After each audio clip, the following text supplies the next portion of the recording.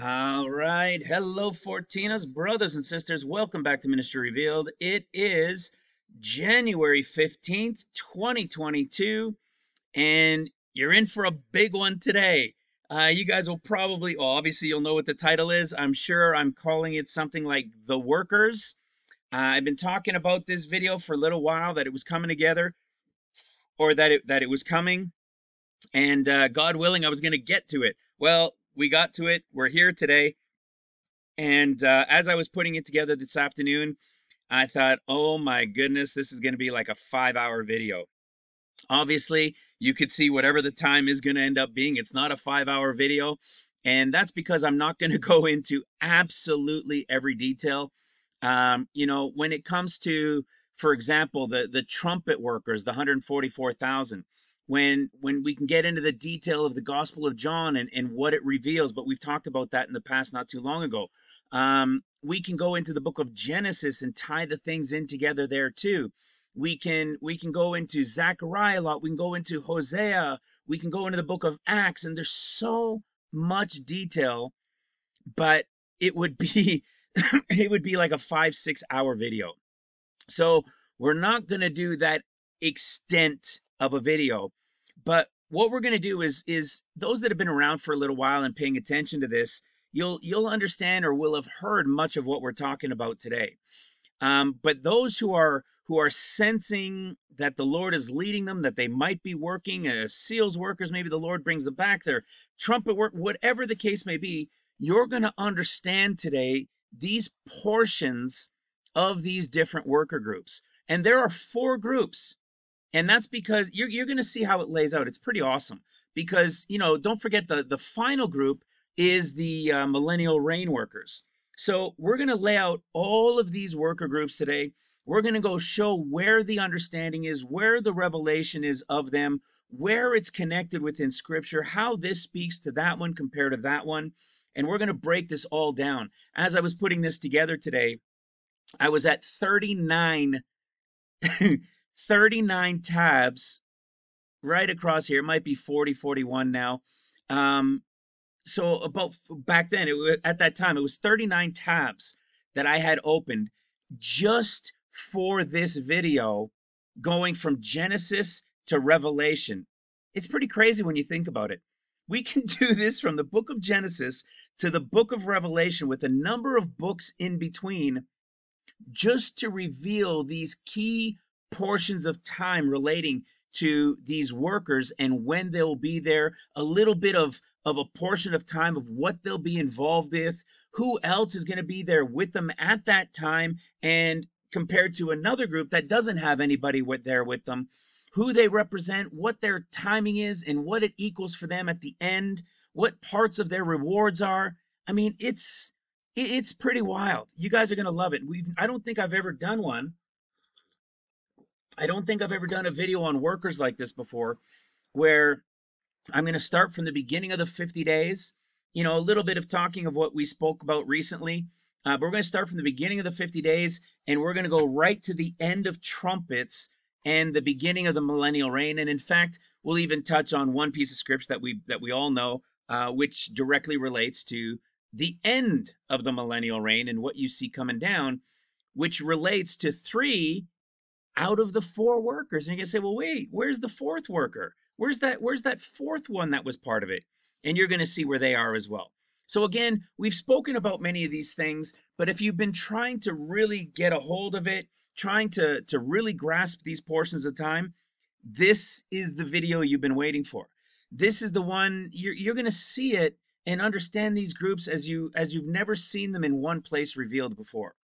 In fact, never will you have seen this before, what you're going to see. So it's exciting. It's fun. I was happy to put it together. And it's so much fun, guys. I've been doing this now for June of 2017 was when it started. When I did my first video, I'm going to share something with that a little bit later. In fact, let me show you. June 17th was when I did my first video.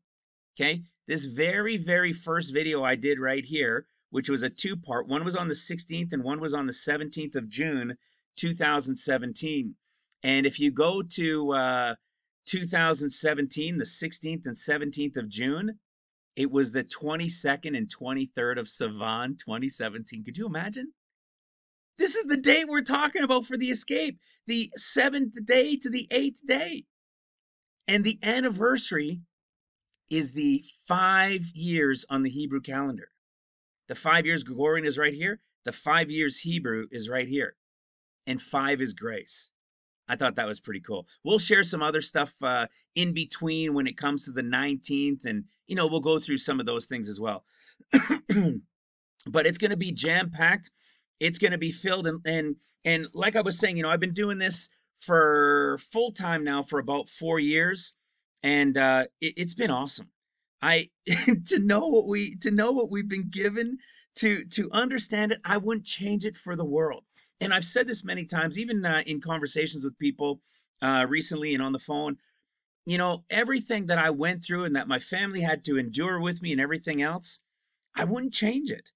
Because if I changed it, I'd be afraid that well, first of all, I can't change it. But if I was able to change it, I'd be too afraid that if I changed one little thing, my direction would have changed and I wouldn't have been the one chosen to open the books for the end of days.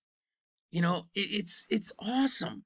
I know there's many of you out there that are like me, that are just blown away with the understanding when you see it for yourselves. And that's why I have like 40 tabs open, because it doesn't matter what I look like. It doesn't matter my face and everything else. What matters is understanding his word, is drawing closer in his word, understanding him better. We got to do these things with love, right? With compassion, with patience, but also with some power and authority, that when we understand a thing to be true, we speak it. We teach it. We help people grow and understand in it. Does everybody want to understand? Does everybody want to grow in it? No, of course not. We know that. But thank goodness for the internet and for the good things of it, that we can share things like this with brothers and sisters all over the world who come to see us. And in YouTube land, right? Or at our website as well, at ministryrevealed.com. And so another thing I want to bring up, it's always one of those things that you're like, you don't really want to bring up, but every once in a while, the last time I really brought it up was like almost 1.5 years ago when I went to see my mom. But support of the ministry. Some people think that, and it can help clear the air. Some people think that maybe because it's like almost 8,000 people worldwide, that maybe, I don't know, maybe there's like 1% of people that donate or something like that. Guys, it's not even close. And I'm not saying that it's not to bash on anybody. The Lord always provides. But on a monthly basis, it's about a handful of people that support the ministry every month. Sometimes maybe 7 or 8, but on a monthly basis, like that donate every month, that support every month, it's about 4 or 5 people. So I'm not saying that to make anybody have bad feelings or to feel guilt or anything like that. I'm just saying it to say that sometimes people think that, people are giving money left, right, and center, and it's just not the case. But the Lord does provide, and I mention it now, not only just for me and my family. I actually looked this up. This is you could hear it in my voice. It's terrible, but I had to go wash the car today because it was terrible. It's been so nice out and everything's been getting all messed up for Canada winter weather, that is. And I went to go wash the car, but I had to look at my account to see that I could pay for it first. so sometimes it gets pretty bad. And I know many of you guys out there know what that's like. But at the same time, I'm not just saying it for us, but I'm saying it for us as a collective, because we have brothers and sisters here in the ministry and locally, that people that we help. And there's people that contact us and can use some support, and they want to be anonymous and just, they need some help. And so we don't just do it for the ministry. With $200 left, there was 100 that we gave away. So, because I know the Lord always provides. Okay. I've done this for 4 years, having given up my business and everything, because I knew this is what I was meant to do. And the Lord has provided the whole way through. Every once in a while, this chunk comes in and you're like, whoa, and then we can get things taken care of and things caught up. So, I know the Lord provides, and I'm not going to drag it on, but I just wanted to put that out there because we don't talk about it often. We don't even rarely talk about it. It's virtually never. So I just wanted to put that out because it's important for us and for others out there right now. And I know it's getting worse and harder for so many. So with that, let's move on and get this going here with the workers.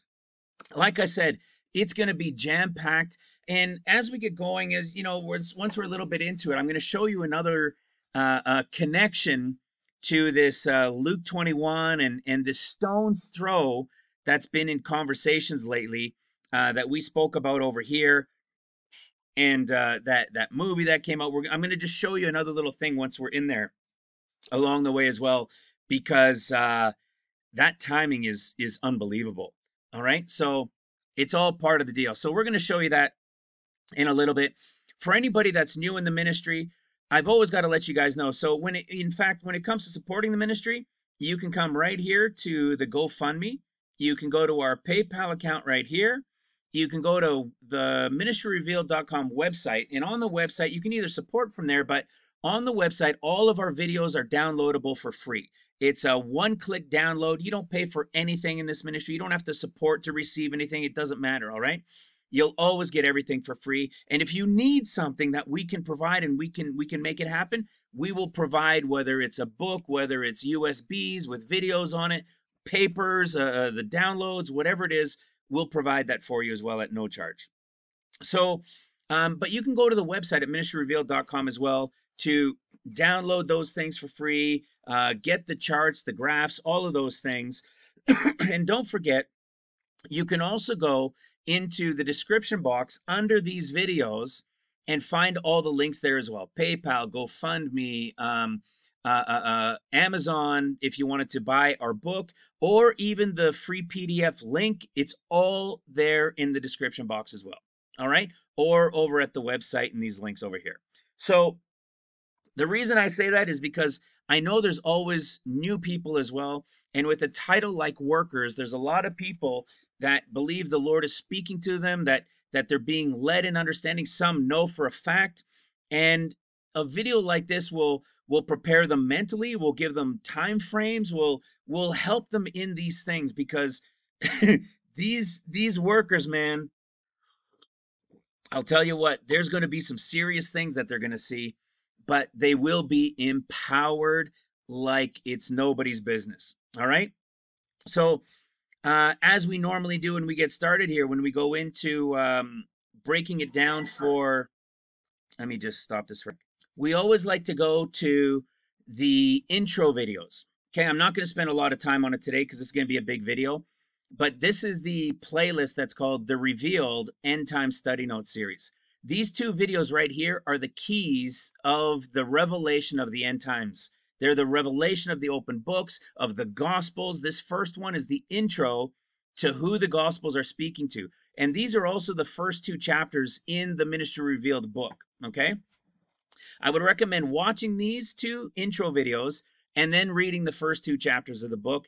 It will blow you away.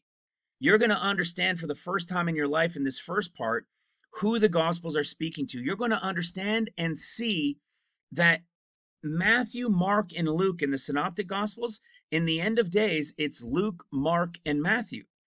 We've been taught all of our lives. You'll find that out in the third video, that all of our lives we've been taught from Matthew. So when you're taught all your life from the Gospel of Matthew, and you add Mark a little bit, and you add Luke even less, and you just add them in once in a while, you're doing it just to kind of fill in spots. But the purpose of them being separate is because in the end of days, they're revealing who they're speaking to.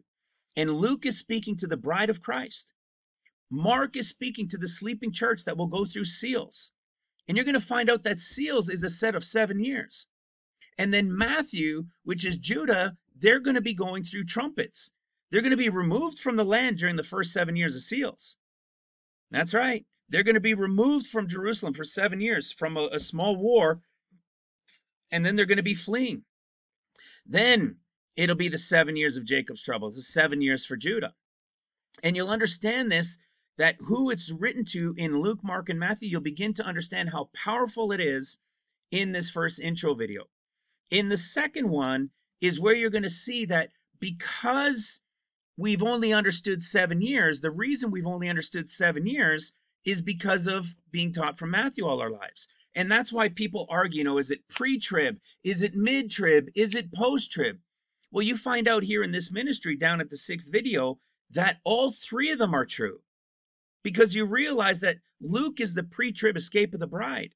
In the 7th year of seals is the rapture of the great multitude, of the sleeping church, of the greatest revival that will be taking place during tribulation of seals. And then the 7 years of trumpets, and that is when, at the end, in the 7th year, is when the Lord returns, feet down on the Mount of Olives.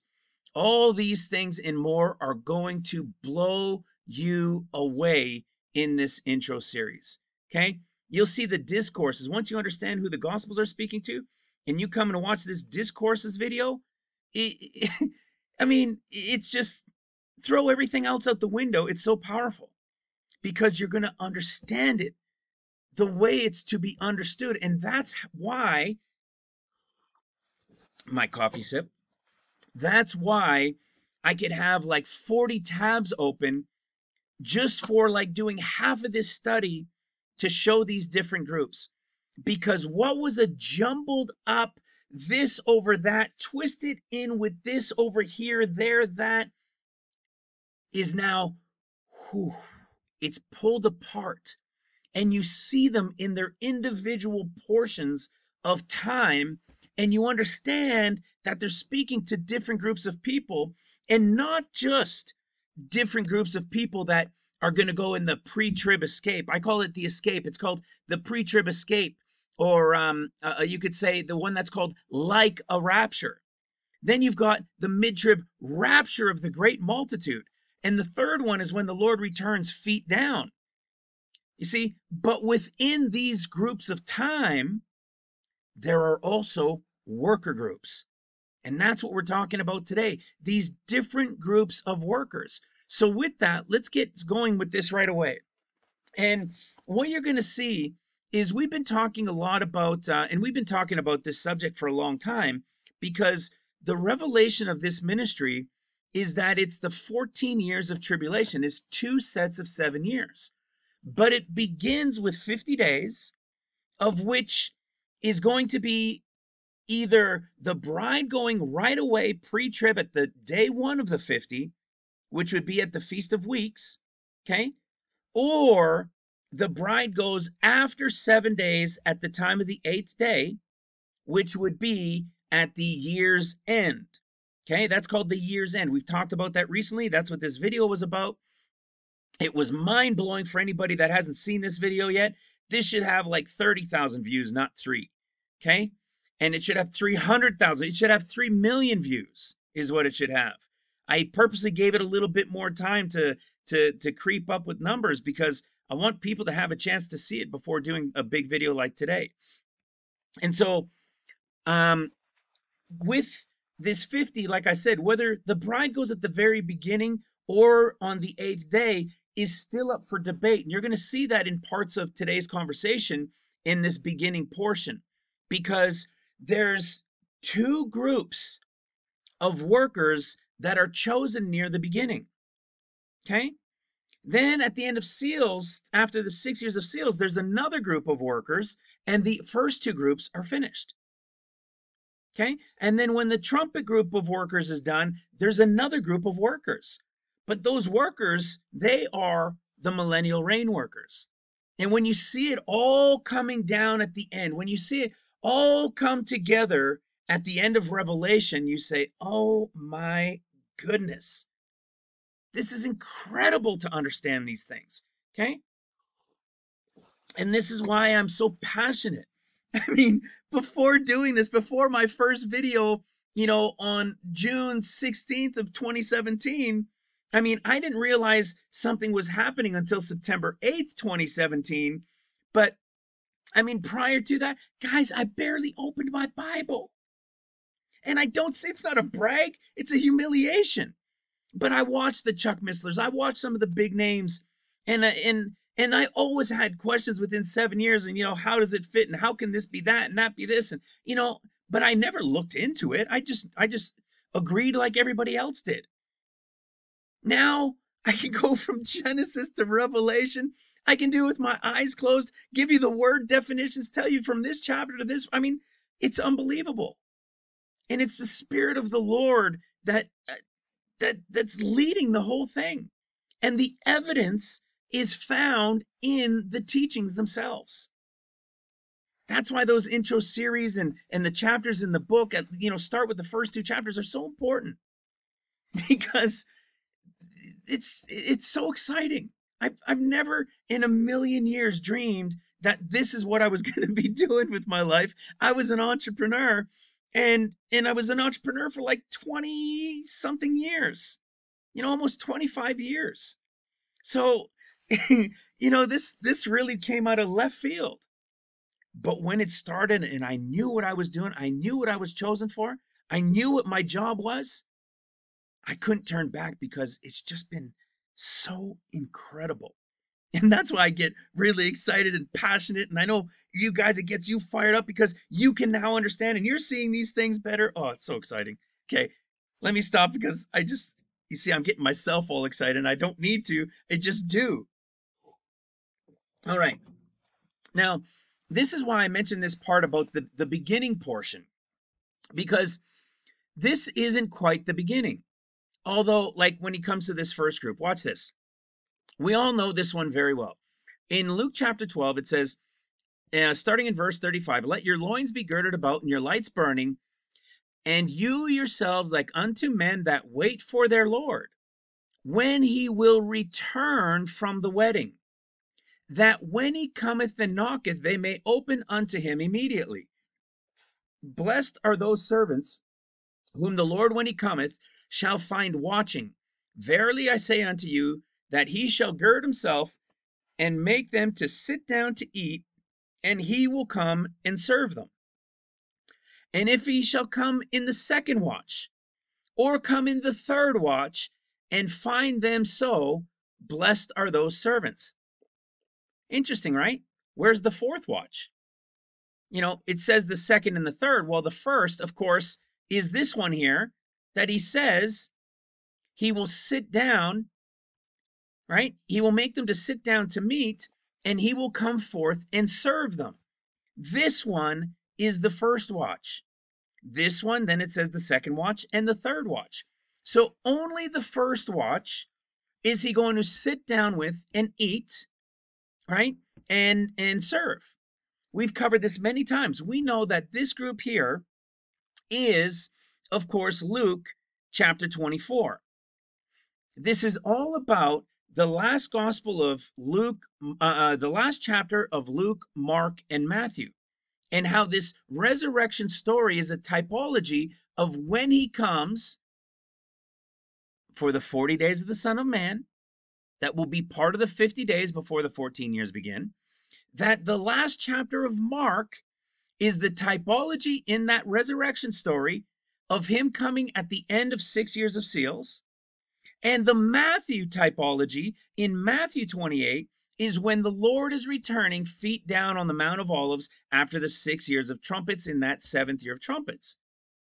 This is the typology of these 3 workers. Now you say, well, the same ones as these 3. Yes, these 3 workers. But you'll notice earlier I said that there were 4 groups of workers. So there's something missing in here, and I'm going to show you who they are, where they are, and how it plays out. This first group right here that he sits down to eat with and to serve are the ones we read about here in Luke.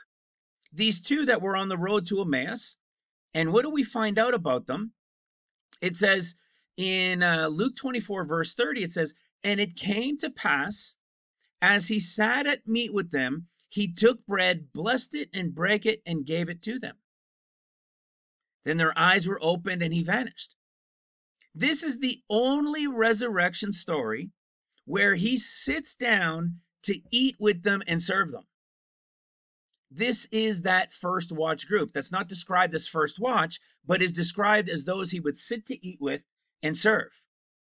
Okay? When we read that if I come a second time and they're watching, what he's talking about is the Great Commission that comes in Mark's gospel story at the resurrection. And this group here, it says, he appeared unto them, unto the 11, he sat at meat, and he upbraided them for their unbelief in their hardened hearts.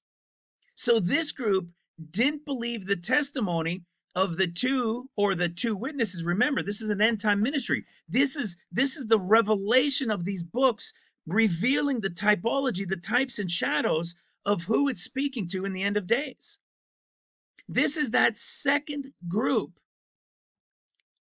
that when he returns, he said, if I come a second time, this is that second group. So this represents here in Mark, at the end of Mark, is like coming to the end of seals, end of the 6 years of the tribulation portion, when he, what? When he's going to seal the 144,000. I know it's called the 11. It says unto the 11, and it was related to the apostles. They're all saying that, but we know what the story is. It's a typology because we've shared on this before. We're going to talk on it again in relation to how the Feast of Weeks is played out. So we know that there's something else going on. We know that he didn't meet just with the 11, and meet with the 11, and meet with the 11, and meet with the 11. It's not the case. We have scripture that proves it. So this group here that we're seeing at the end of Mark, if Luke is the bride being taken, and then it's a group of workers, then when you get to the end of Mark's portion of seals, it's like being at the chapter 16. It's the end of seals. It's the end of the sleeping church time. And what do you have? The two from the workers in seals that are now coming to the 144 to tell them that the Lord is coming. And they didn't believe the testimony. So when Jesus shows up, he unbraids on them and he gives them a reading as to, or he tells them what they're to go and do. So now when we go to Matthew, it's what Luke was talking about in chapter 12 that said, and if I come a third time. When he comes a third time, who is he talking about? He's talking about this group right here. We have this commission again. This one's the 11 disciples. And in this great commission, he's not unbraiding on them. He's not upset with them. He's not sitting down to eat with them. They're to go see him at the mountain. And what does he say? He says, all power is given unto him in heaven and on earth. They're to go teach the nations. No more preaching. He's here with them until the end of the world. And that's because this group, being the third group that he was talking about from Luke 12, is the group when he returns feet down on the Mount of Olives, and they're going to go work the millennial reign. And you're going to see who these three groups are. But are you going to see them in this same order? No, it's not going to be the same order. What you're going to find out is that this first watch group compared to the second watch and third watch, yes, this relates to those in the commission at the end of Luke's gospel. The second one is the commission at the end of the seals Mark gospel. And the third one is the commission at the end of Matthew's gospel for the millennial reign workers. Okay? So you've got these guys are going to work seals. These guys are going to work trumpets, and these guys are going to work the millennial reign. But we're still missing somebody. We're still missing somebody. Because what you're going to see as we go further on to the end, and something you can remember at the end, is the difference in this first watch group compared to the apostles. You see, during seals, what you find out is that there's two groups of workers. It's kind of like when, it's like a replay, if you will, a type of and shadow of a replay of Christ at his resurrection when he came, and it was the 50 days total, and he was 40 days of him, but a 50 days total of the Holy Ghost. What happened? You had disciples that followed him, which is the Luke group, right? Luke chapter 24, that they were the ones that followed him for the 40 days. But something happened before those 40 days. Okay? According to this, it says when your Lord will return from the wedding. So when we look at something like this, and if you've watched the last video, and we know that this is the Feast of Weeks, we're going to talk about this in a bit as well, a little bit more. That if this is the beginning, this is the end of the 70 weeks of years, and that this is the beginning of the 50 days, then we say, well, is the bride being taken here like that says? Because when we read it there in Luke, it would be then 1, 2, 3, 4, 5, 6, 7 days, right? When he returns from the wedding, a 1-week wedding, because he's returning, he's coming on the 8th day. When the Son of Man is coming on the 8th day, he's going to then remain for the 40 days. And this group in Luke chapter 24, which is the group that he sat and ate with and broke bread, where are we? And broke bread with, this is the group that follows him for the 40 days, and he gives them the commission and what they're to do for their commission. So if this is the first group that he meets with and he sits down and eats with, and this is the beginning of the 40 days, then if he said that when he returns from the wedding, to us it would seem then maybe the bride is taken at day 1 of 50, because he's saying when your Lord returns from the wedding to be ready, and he's talking to the group at the beginning of the 40 days. So in reading that account, it would appear that the bride will go on day 1 of 50. And we know that there's a typology in this in relation to the story of Jacob. He's happy to work 7 years. They flew by. He was so excited. And when the 7 years were done, he was expecting Rachel, but he got Leah. And Laban, his father-in-law, said, hey, observe her week, right? Her wedding week. And then I'll give you Rachel as well, for who you will serve me 7 more years, which we know is a reference to a seal's portion. And then he works another 6 years for the cattle, which takes us to the end of the 6 years of trumpets. So is it possible that this is the wedding week? It is possible. And that's why I was telling you guys at the beginning, the bride is either going here or the bride is going here. Okay. You guys know where I lean on this. I believe it's the 21st into the 22nd, but it could very well be that 14th into the 15th. All right. So when he's meeting with this first group that he sits and eats and serves, these are the seals workers. These are the disciples. You're going to find out these are the ones putting their necks on the line for the Gentiles. But what happened to the other group? We've explained that there was more than one group, right? So where's this other group? Well, look what happens when we go to another piece of scripture that talks about these differences.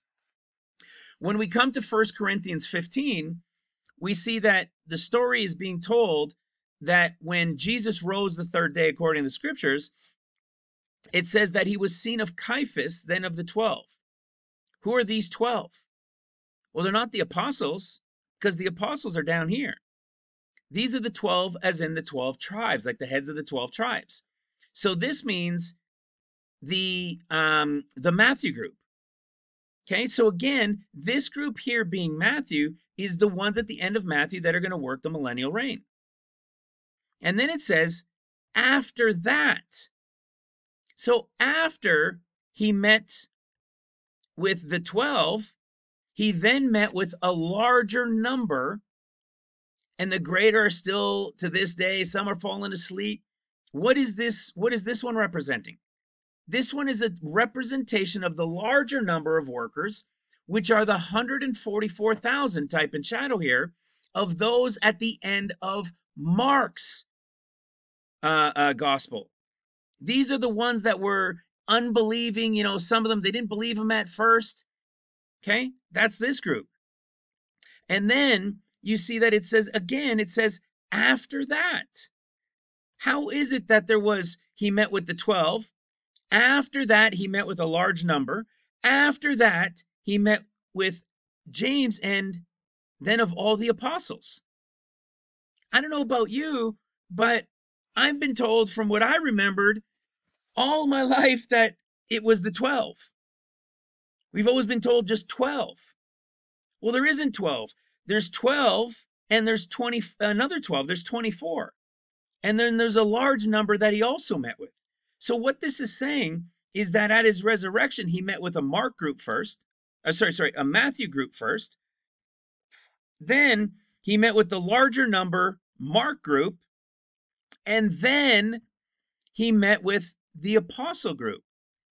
Well, now wait a second. How was he meeting with the apostle group? I thought he was meeting with disciples. Right? That's what this is telling us. This first watch that he comes to serve are those at the time of the 40 days, and these are those disciples. So they're not the 144. They're not the 12 tribes. So who is, or where is this group of apostles? So you see what's happening here. In this description, we have the apostles, but we don't have the disciples. In this description, we have the disciples, but we don't have the apostles. That's part of the mystery. Now, we've known these things. We've never put them together and shown them all together in one video to explain it, but that's what we're seeing. So then, if we know that the apostles are actually from John's gospel, and when we go to John's gospel and we follow the same storyline at the resurrection, we see that when he comes, he meets with the apostles, right? He comes to the apostles, and when he comes to them, what does he do? Look at, he says, "Peace be unto you, as my Father has sent me, even so send I you." And when he had said this, he breathed on them and said unto them, "Receive ye the Holy Ghost. Whosoever sins you remit, they are remitted unto them, and whosoever sins you retain, they are retained." He's met with the apostles. So when we follow the storyline from the very beginning of the entirety of the end of days, this is the beginning, because we're talking about 50 days, then the 14 years, and then the 50th year Jubilee. So, but when let me help to clarify this. When we read it here from the resurrection story, what we're reading here is in the actual of what happened. He met with the Matthew group, he met with the Mark group, then he met with the John group, then he met with the Luke group. Okay? Why? Because what we find out is when we go excuse me, when we go to Leviticus chapter 23 and we read about the Feast of Weeks. The true Feast of Weeks, as we've shared recently, is 7 Sabbaths are complete after the Feast of Unleavened Bread. So it is 7 Sabbaths, counting true Sabbaths. And then you number 50 days. So from his resurrection, that means there was a 7 times 7 before a count of 50 days, which goes to Pentecost. It sounds crazy, doesn't it? It sounds really crazy because we haven't been taught the proper understanding. But when we go to, as I just shared, when we come over here to 1 Corinthians 15, he clearly met with Matthew's group first. Then it says after that, he met with this larger group, which is the Mark group. And then after that, he then meets with the John group, and this begins the 50 days. Because it's John's group that begins the 50, Luke's group, which is the 40 that starts on the 8th day from the beginning of the 50, excuse me, and then it goes into the book of Acts. We talked about this, I think, in the last video. How is it that it's John, Mark, and then Acts, but then where's the story of Mark and Matthew? They're the 7 and 7. So this is what I was talking about in the previous video, that what you have is you have a 7-week times 7, right? So 7 weeks, 7 Sabbaths, which brings us to the 15th of Sivan, the end of the Feast of Weeks. So you have a 7 times 7, then you have 50 days, and when the 50 days are over, it's the 7 and the 7 of seals and trumpets years, and then it's the 50th Jubilee. So this is that fractal that I was talking about in the previous video as well. So now, when we're looking at this and we're reading how it says 7 weeks or 7 Sabbaths and then numbering 50 days, you're now understanding that there's meant to be a separation between the counting of weeks and adding another 50 days, which is the Feast of Weeks, and the other one is the rest of it, which is Pentecost. And when we spoke about this, I showed you in Deuteronomy chapter 16 how when we read about the Feast of Weeks, it says, 7 weeks shalt thou number unto thee. Begin to number the 7 weeks from such time as thou beginnest to put the sickle to the corn, and thou shalt keep the Feast of Weeks unto the Lord thy God, and so on and so forth. Do you see anything in here about the next day? There's no the morrow after the 7 weeks. It doesn't say that. It doesn't say 50 after the, it doesn't say that. It just says the 7 weeks. The actual portion that's just the Feast of Weeks, the 50 that follows is Pentecost. It's the 50 portion that is the, where is it? That is the apostles from John's gospel resurrection story into into Luke's gospel resurrection story that goes then into the book of Acts. Okay? If you need to rewind and watch this slower, take the time to do it. This is very important stuff if you want to understand the end of days. So again, what do we see? He meets with them. He breathes only on the apostles. He breathes on the apostles, so they get the Holy Ghost right away. But then when he does, he leaves and he's gone, and he comes back again on 8 days. Well, that's pretty crazy, isn't it? Because he left and he came back 8 days later. So from day 1, he meets with them, he breathes on them, and then he leaves and he comes back 8 days later.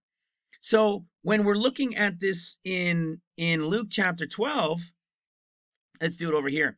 When we see in Luke chapter 12, he says, and you like unto men that wait for the Lord when he will return from the wedding.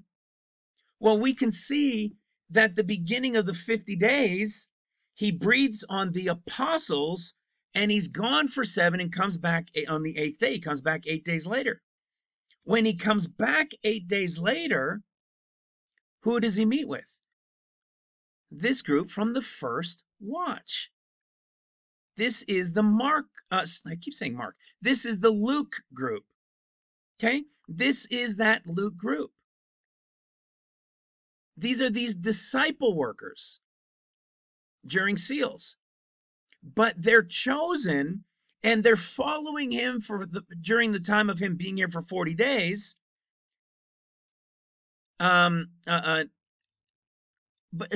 They're chosen at the time of the 40 days. You see, they weren't part of the apostles. Okay, the apostles already got the Holy Ghost. These guys are waiting for the Holy Ghost at the 50 days. So when we go to Acts chapter 1, we could see that it was these two, right? These two, it was these guys that were following the Lord for 40 days. And then when the Lord was taken up, they were told not many days from now, the Holy Ghost would come. So they go to meet the apostles and the others that were waiting in the upper room. And not many days later, which is probably like 3 days later, it's Pentecost, which is the 50th day. And this is when they receive the tongues of fire. The apostles already had the Holy Ghost. When the Lord returned on the 8th day and went to the apostles again, he saw Thomas and they touched his hand. Then he went on that same day, that 8th day, and met with these disciples, who those two disciples that are there are a representation of the two groups, I believe, of 12,000 and 12,000. That'll be 24,000 that are going to work this portion of seals after they're empowered and following him for 40 days and learning and doing all those things. When they receive the power of the Holy Ghost in the 50 days, their commission is now, they're willing to put their necks on the line and everything else. But their work isn't directly the same as the apostles. So you see why I'm spending a little bit more time in this is because seals has two groups. There's the disciple workers, which he meets with when he returns from the wedding or when he comes at that 8th day. And there's a group of apostles that are at the beginning of the 50 days.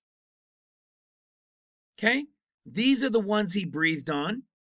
These are the ones when he comes back on the 8th day to begin his 40 days.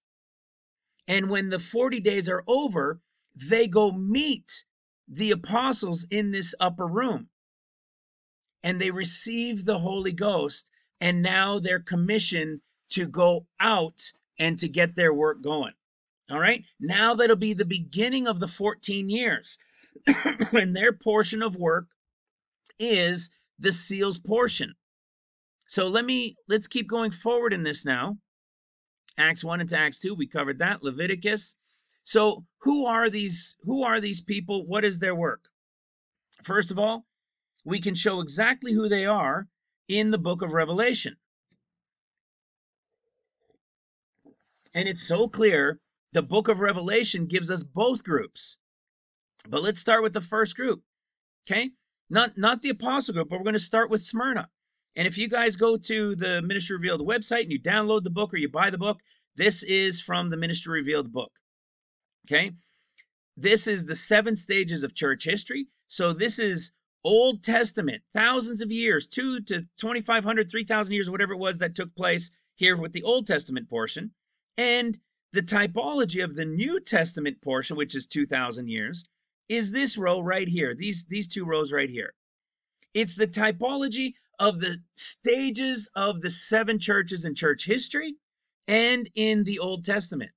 And I've explained many times how the end of days 7 churches, this row right here relating to the verses, are going to play out what took thousands of years and thousands of years is going to play out in 14 years.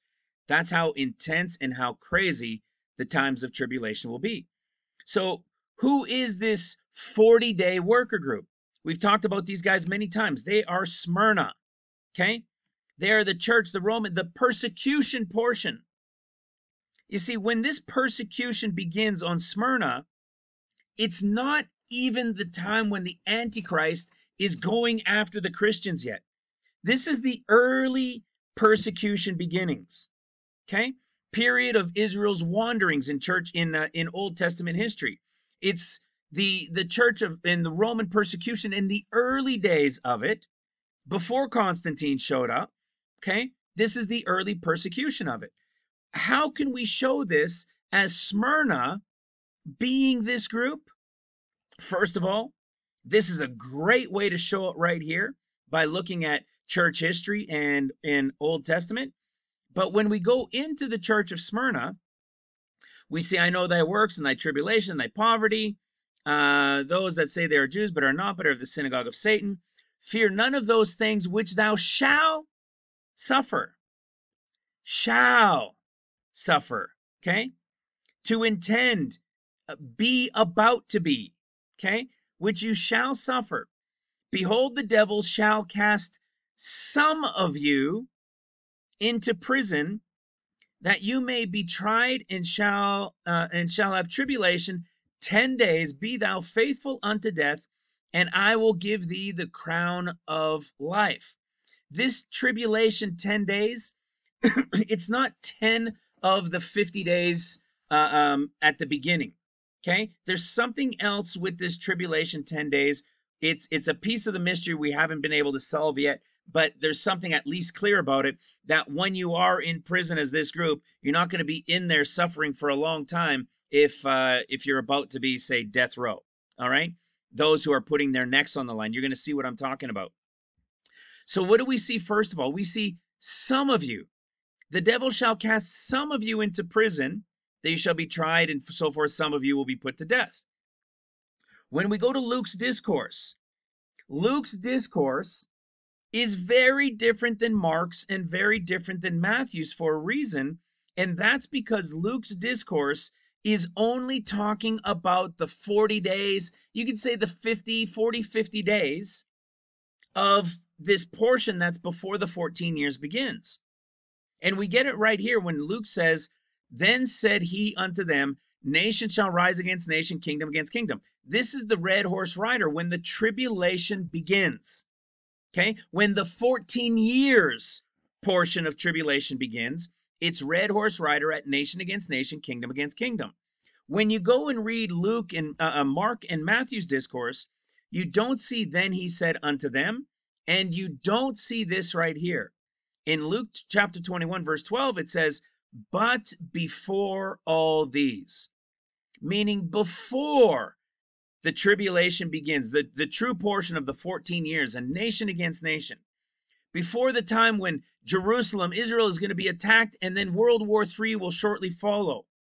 Before that time, as it says, they shall lay their hands on you, and they shall persecute you, delivering you up into prisons.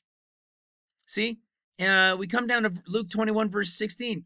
And you shall be betrayed by both parents and brethren and kinfolk and friends, and some of you shall they cause to be put to death, but not a hair on your head shall perish. What's this talking about? This is the Smyrna group. This is exactly the same context of the Smyrna group. Smyrna is the group chosen to work seals, but they're chosen at the start of the 40 days. They're going to follow the Lord for 40 days. When the 40 days are over, yes, they're going to experience persecution during that time. Even during the 40 days, some of them are going to be put to death. And why? Because of the craziness. We got to remember, tens of millions of people will have vanished. There will be chaos, probably meteors having crushed onto the earth in some places, tsunamis in parts of the world. It's going to be chaotic from the start. And these guys are going to be going around preaching, and the Son of Man there, and the world's not going to believe he's the Son of Man. They're going to think he's the Antichrist because nobody's been taught that the Son of Man is coming for 40 days.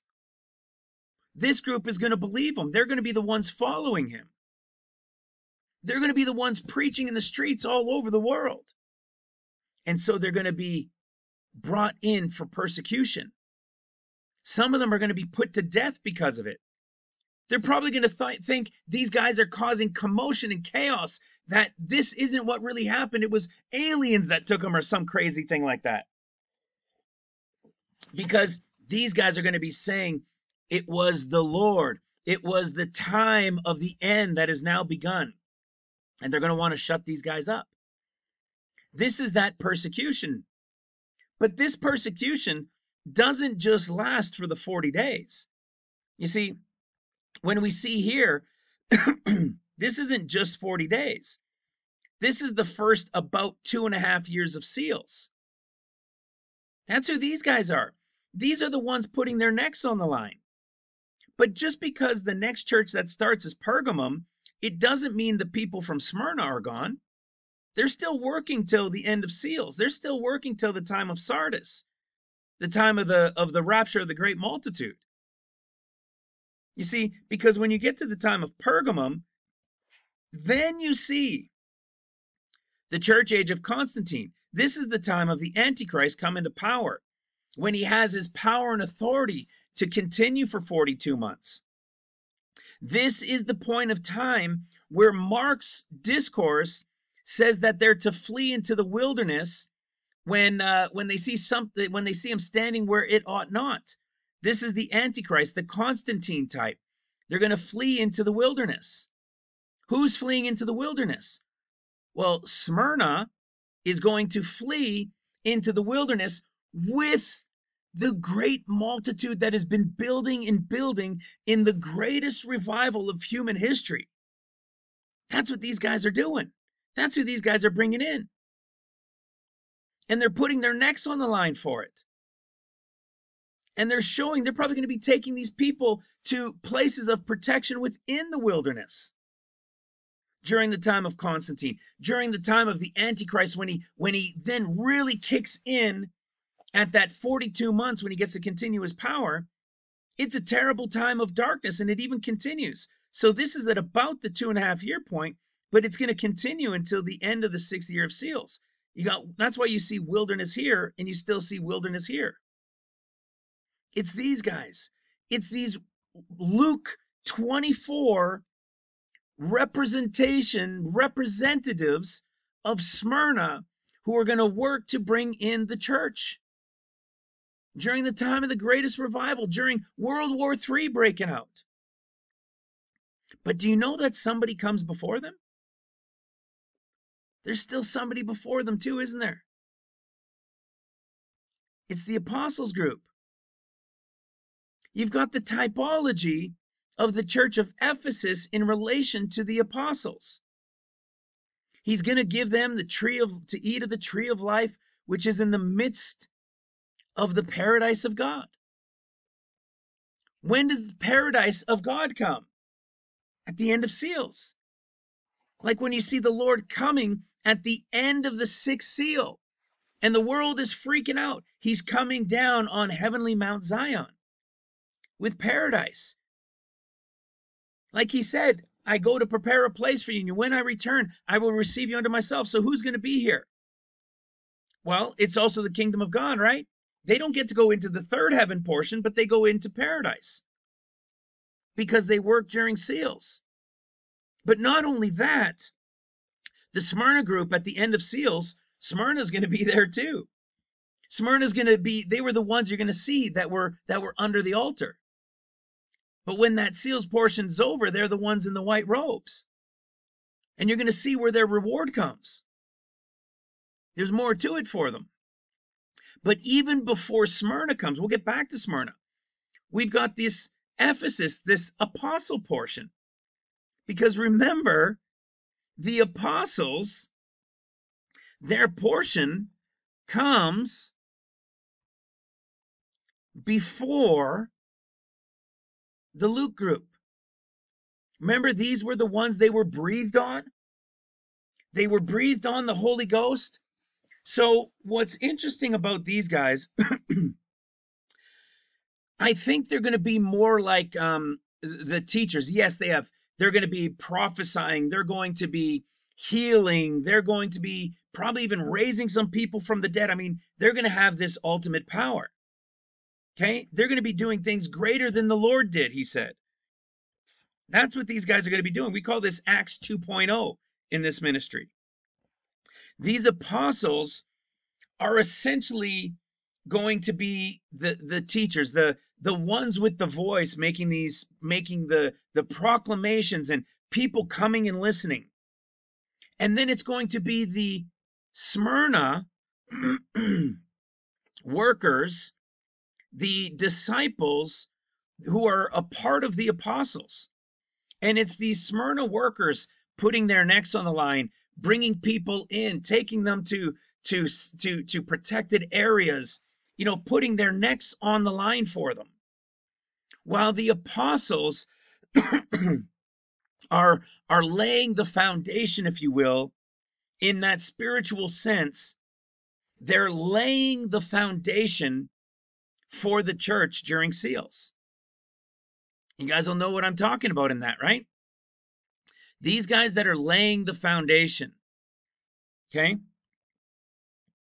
You'll remember that the apostles are the ones who, if we go to Revelation chapter 21, we see this beautiful thing at the end of the millennial reign. When it's all over, we see that there were 12 gates that represented the 12 tribes. We see that there were 12 foundations that were the 12 apostles. And then we see what? We see that the walls were the measurement of 144 according to the measure of a man, that is, of the angel, representing the 144,000. So now, who do we see here? We see again a picture of 1 Corinthians 15. The apostles, the represented group as 144, the larger group, and the 12 that are the tribes. So when you're building something, what comes first? The foundation. When the foundation is laid, it's the walls, the 144. When the foundations are laid, when the walls are up on them, then it's the gates, which are the 12 tribes. So what do we have here? We have John's group, we have Mark's group, and we have Matthew's group. You following? You notice who's not in this group, who you would think should be? We're missing somebody, right? Again, just like 1 Corinthians 15 was missing them. But we saw them over in Luke chapter 12. So how come they're not a part of this? How come they're not part of this new Jerusalem at the end of the millennial reign coming down from God? Okay? How come they're missing here? Well, we're going to share, we're going to get into that a little bit more, because you're going to see, remember, they're the ones putting their necks on the line. Okay? They're the ones putting their necks on the line. So we're going to see where those guys are. But, and we were just talking about them, but I wanted to jump in quickly with this apostle group, because as I said, we've got a lot of information, and we could lay out a lot of information for 2 of the 4 groups. It's funny how it works. We can lay out a lot of information for the Smyrna workers, and we can lay out a lot of information for the 144,000 trumpet workers. So the seals workers and trumpet workers, we can go through many things to show what they're doing. But when it comes to the 12 apostles, we don't have much. And same, of course, with the 12 tribes, because they're the millennial reign. But I mean, for a group that's working during seals, their work is very, it's not the same. Let's say it that way. It's not the same as the disciples who are working with them during seals. These guys, the apostles, they are busy laying the foundation for which the disciples will bring them all together. You follow? The disciples will receive them to Christ, and they will be doing this work and putting their necks on the line. But it's the apostles who are laying the foundation. And what I mean by that is we have this duality going on that we know about in relation to the end of days and the foundation. If you remember this, in 1 Kings chapter 6, we see this great piece of scripture, verse 37 and 38, which is the end of days. It's the picture of the rebuilding of the temple in the end of days. And we're told that it's in the 4th year that the foundation of the house of the Lord was laid. Now, this would be the 4th year what? Well, this would represent the 4th year of seals. So in the 4th year of seals, the foundation is laid. Well, who's the foundation layers? You see, the apostles are the foundation layers. Now, they are laying a spiritual foundation for the church. They're laying a spiritual foundation for what will come after the church, which is the time of trumpets. Okay? They're laying a spiritual foundation, but not only is a spiritual foundation being laid during seals, There's an actual foundation being laid in Jerusalem for them to begin to build the new temple. But as you guys know, once this foundation is laid, it's all that's going to get done during seals. They're not going to start building the temple. They're not going to start doing all that stuff until trumpets begins. And this is why we see here in the 4th year was the foundation laid. What's awesome about that, as you guys know, when we go to our chapters to year chart, we know Zechariah with his 14 chapters to 14 years, if the foundation is to be laid in the typology while the apostles are doing their work, and there's an actual physical foundation being laid, then we should find something in chapter 4 in the book of Zechariah. And as you guys know, that's exactly what we find in the book of Zechariah, chapter 4. Right? It's about Zerubbabel. And it says, the hands of Zerubbabel have laid the foundation of this house. His hands shall also surely finish it. Okay?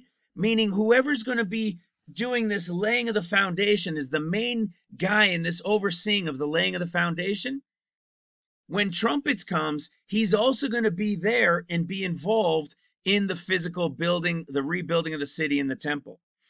I've told you before, I have my suspicions on who Zerubbabel may be, but that's for another video. So what do we see in chapter 4? The foundation of the house of the Lord is laid. And that's exactly what 1 Kings chapter 6 told us, that it was the 4th year that the foundation was laid. And so when we come back to this apostle group again, and we go to Revelation chapter 21, we know the ones who represent them, who represent the foundation layers, are the apostles. Now, the apostles aren't building this physical one. They're building the spiritual one, which will eventually be this new Jerusalem at the end when it's all over, when the millennial reign is over. They're going to be coming down with New Jerusalem, for which their efforts, their work, was the foundation being laid. This is their work.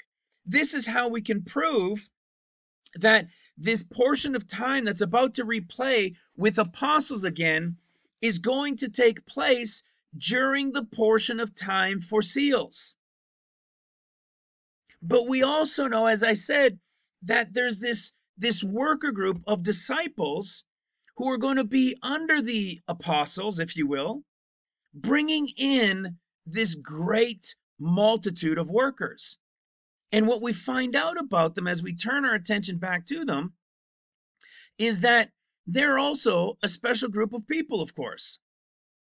We were talking about them here in the churches and where they are in relation to the churches right here, putting their necks on the line when persecution begins.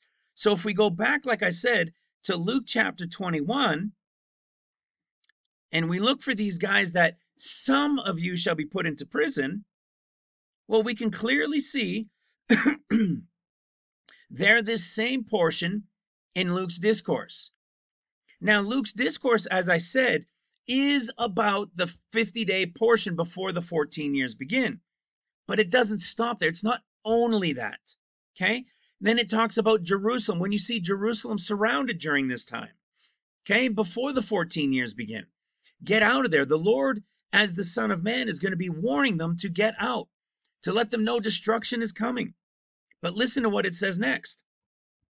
Down in verse 24, it says, "And they shall fall by the edge of the sword, and they shall be led away captive into all nations, and Jerusalem shall be trodden down of Gentiles until the times of the Gentiles be fulfilled." So when does this go to? Verse 24 is essentially saying to the end of seals. You see?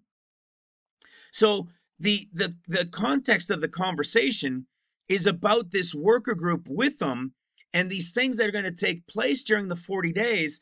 and that Jerusalem and those in the land should heed these warnings and flee and get out to places of safety. But then it says, once they do, and once they're being taken by the sword, and some are fleeing, but some are taken captive, some are dying by the sword, and so forth, they're saying Jerusalem is still going to be trodden down of the Gentiles until the time of the Gentiles is fulfilled, which is the end of seals.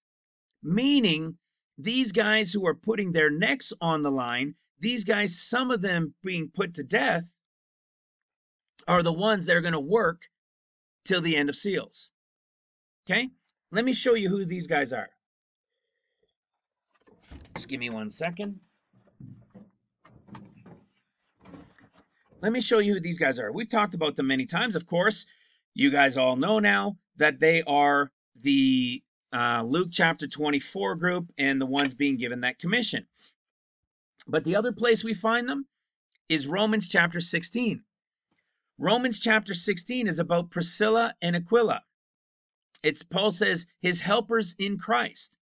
And it says, who have for my life laid down their own necks, unto whom not only I give thanks, but also all the churches of the Gentiles. And who are these guys? Likewise, greet the church that is in their house. Salute my well-beloved Epaphroditus, who is the first fruits of Achia unto Christ. So they are representing the first fruits. Now, if you remember in the last video, this is why it's so exciting. This group right here, these guys are the typology, the type and shadow of the church of Smyrna, who are the Luke 24, the two on the road to Emmaus typology, who are going to receive the Holy Ghost at 50 days, but are going to be with the Lord for 40. And then when they receive the Holy Ghost, they will be out there following and with the apostles and putting their necks on the line for the churches of the Gentiles. And we see that they're the first fruits. Okay? The first fruits unto Christ. And when we shared about this in the last video, what was so awesome about this was Exodus chapter 34:22. We've talked about it so many times, but now we understand it. It says that thou shalt observe the Feast of Weeks, June 14th. Okay? Of the first fruits of the wheat harvest. The people from the 40 days, which is the 21st into the 22nd of June, at the 8th day, which is the beginning of the 40 days of the Son of Man, when he meets with this group, these workers that are with him. And then it says, and the Feast of Ingathering at the year's end. We established in the last video that the year's end is the equinox, is the solstice. That is now the sun at its peak, beginning and then going down, right? That is the year's end. So these guys, the first fruits of the wheat harvest, who are the Luke 12, when I return from the wedding, who are the Luke chapter 24, the road to Emmaus, who are the ones in Acts chapter 1 that are following until the 40 days were done, who are the ones in Acts chapter 2 receiving the Holy Ghost, who are the ones, as Romans chapter 16, those who are the first fruits, putting their necks on the line during the time of seals for the Gentiles. When are they going to be chosen? When are they following the Lord when he comes? At the year's end. This group right here, at the Feast of Ingathering, I believe this group here, this ingathering feast, is the escape of the bride. And this is where we say, well, why does he say then when he returns from the wedding? That's the question. That's what I was telling you guys at the beginning. That's what I was telling you in the last video. Whether the bride is going to go on day 1 of the 50, or is the bride going to go on the 8th day? And I said I'm leaning more heavily to the 8th day, but there are clearly things like but there are clearly scriptures like Luke chapter 12 that's telling us when he returns from the wedding. So there's still some clarity that we're looking for there. But we now understand this period of time, the observing of it. All right? This is important stuff. So what we're focusing on here is this first fruits of the wheat harvest group, okay? Which means that these workers are being taken from the bride group. They're being chosen from amongst them to go out and work. You following now? They are the ones going out to work. When we go now back to Romans chapter 16, and we see them again, there's the Priscilla and Aquila. They're putting their necks on the line for the church of the Gentiles. They're the first fruits unto Christ. When we come to the bottom here, we see this doxology, and it says, according to the revelation of the mystery, which was kept secret since the world began, but now is made manifest, and by the scriptures of the prophets, according to the commandment of the everlasting God, made known to all nations for the obedience of faith. What is this? This is the escape. This is the escape that has been made manifest, that all nations have been made known of a group gone, made manifest because of their obedience of faith. It was a mystery kept secret since the world began. And look who's part of that group but left to work as the first fruits. It's the Exodus 34:22 verse. The two groups observed at the year's end. You see, these guys are really active. Let's just say it that way. How about this? Let's continue with this theme of the beginning. Okay? We're still at the beginning of that 40 days and these workers. Now, we talked about the apostles and that beginning of the 50, and that they're going to be the foundation layers, the spiritual foundation layers during seals. But the real workers that we see a lot of discussion about throughout Scripture are these guys here. Okay? It's these guys here. And look at this. When we go to this, to Song of Solomon, we're going to see something else really awesome. It's a little side note connection to the beginning of everything. Because just as we were showing Exodus 34:22 and how it's connected to the first fruits group and the group that's taken, look what happens when we go to Song of Solomon chapter 3. Song of Solomon chapter 3, at the end of it, listen to what it says. Chapter 3, verse 11. Go forth, O ye daughters of Zion, and behold King Solomon with the crown wherewith his mother crowned him in the day of his espousals. You want to know what's wild about that? There's a lot of things wild about that, but let me show you. The day of Israel's espousals is connected to Ephesus and the apostles. Remember, we're saying, is the bride going on day 1? Is the bride going on after 7 at the 8th day?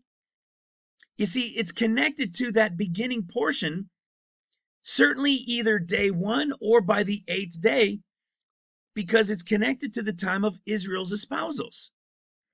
Well, we just saw that Israel's espousals and the typology here in the Song of Solomon, when he received his crown, was the time of his espousals. And his crown was given to him. In this case, it was given to him by his mother. Well, you want to see something wild about this? If we go to the book of Revelation, chapter 6, and the white horse rider being the Son of Man coming for 40 days, look at what we see. And I saw him, behold, a white horse, and he that sat on him had a bow, and a crown was given to him. If this is when the Son of Man is coming at the beginning, there's only two options. It's either when he comes on day 1 of the 50, or when he comes on the 8th day of the 50, which is the end of this portion here, the espousals, and the very beginning of the Ephesus time. Because you remember on the 8th day, who does he show himself to first? He comes back to the apostles. And then on that same day, then he goes to the Luke group at Smyrna. So again, we're seeing this connection to a time of espousals when he's receiving a crown, when a crown was given to him. And you want to see something else cool about all this?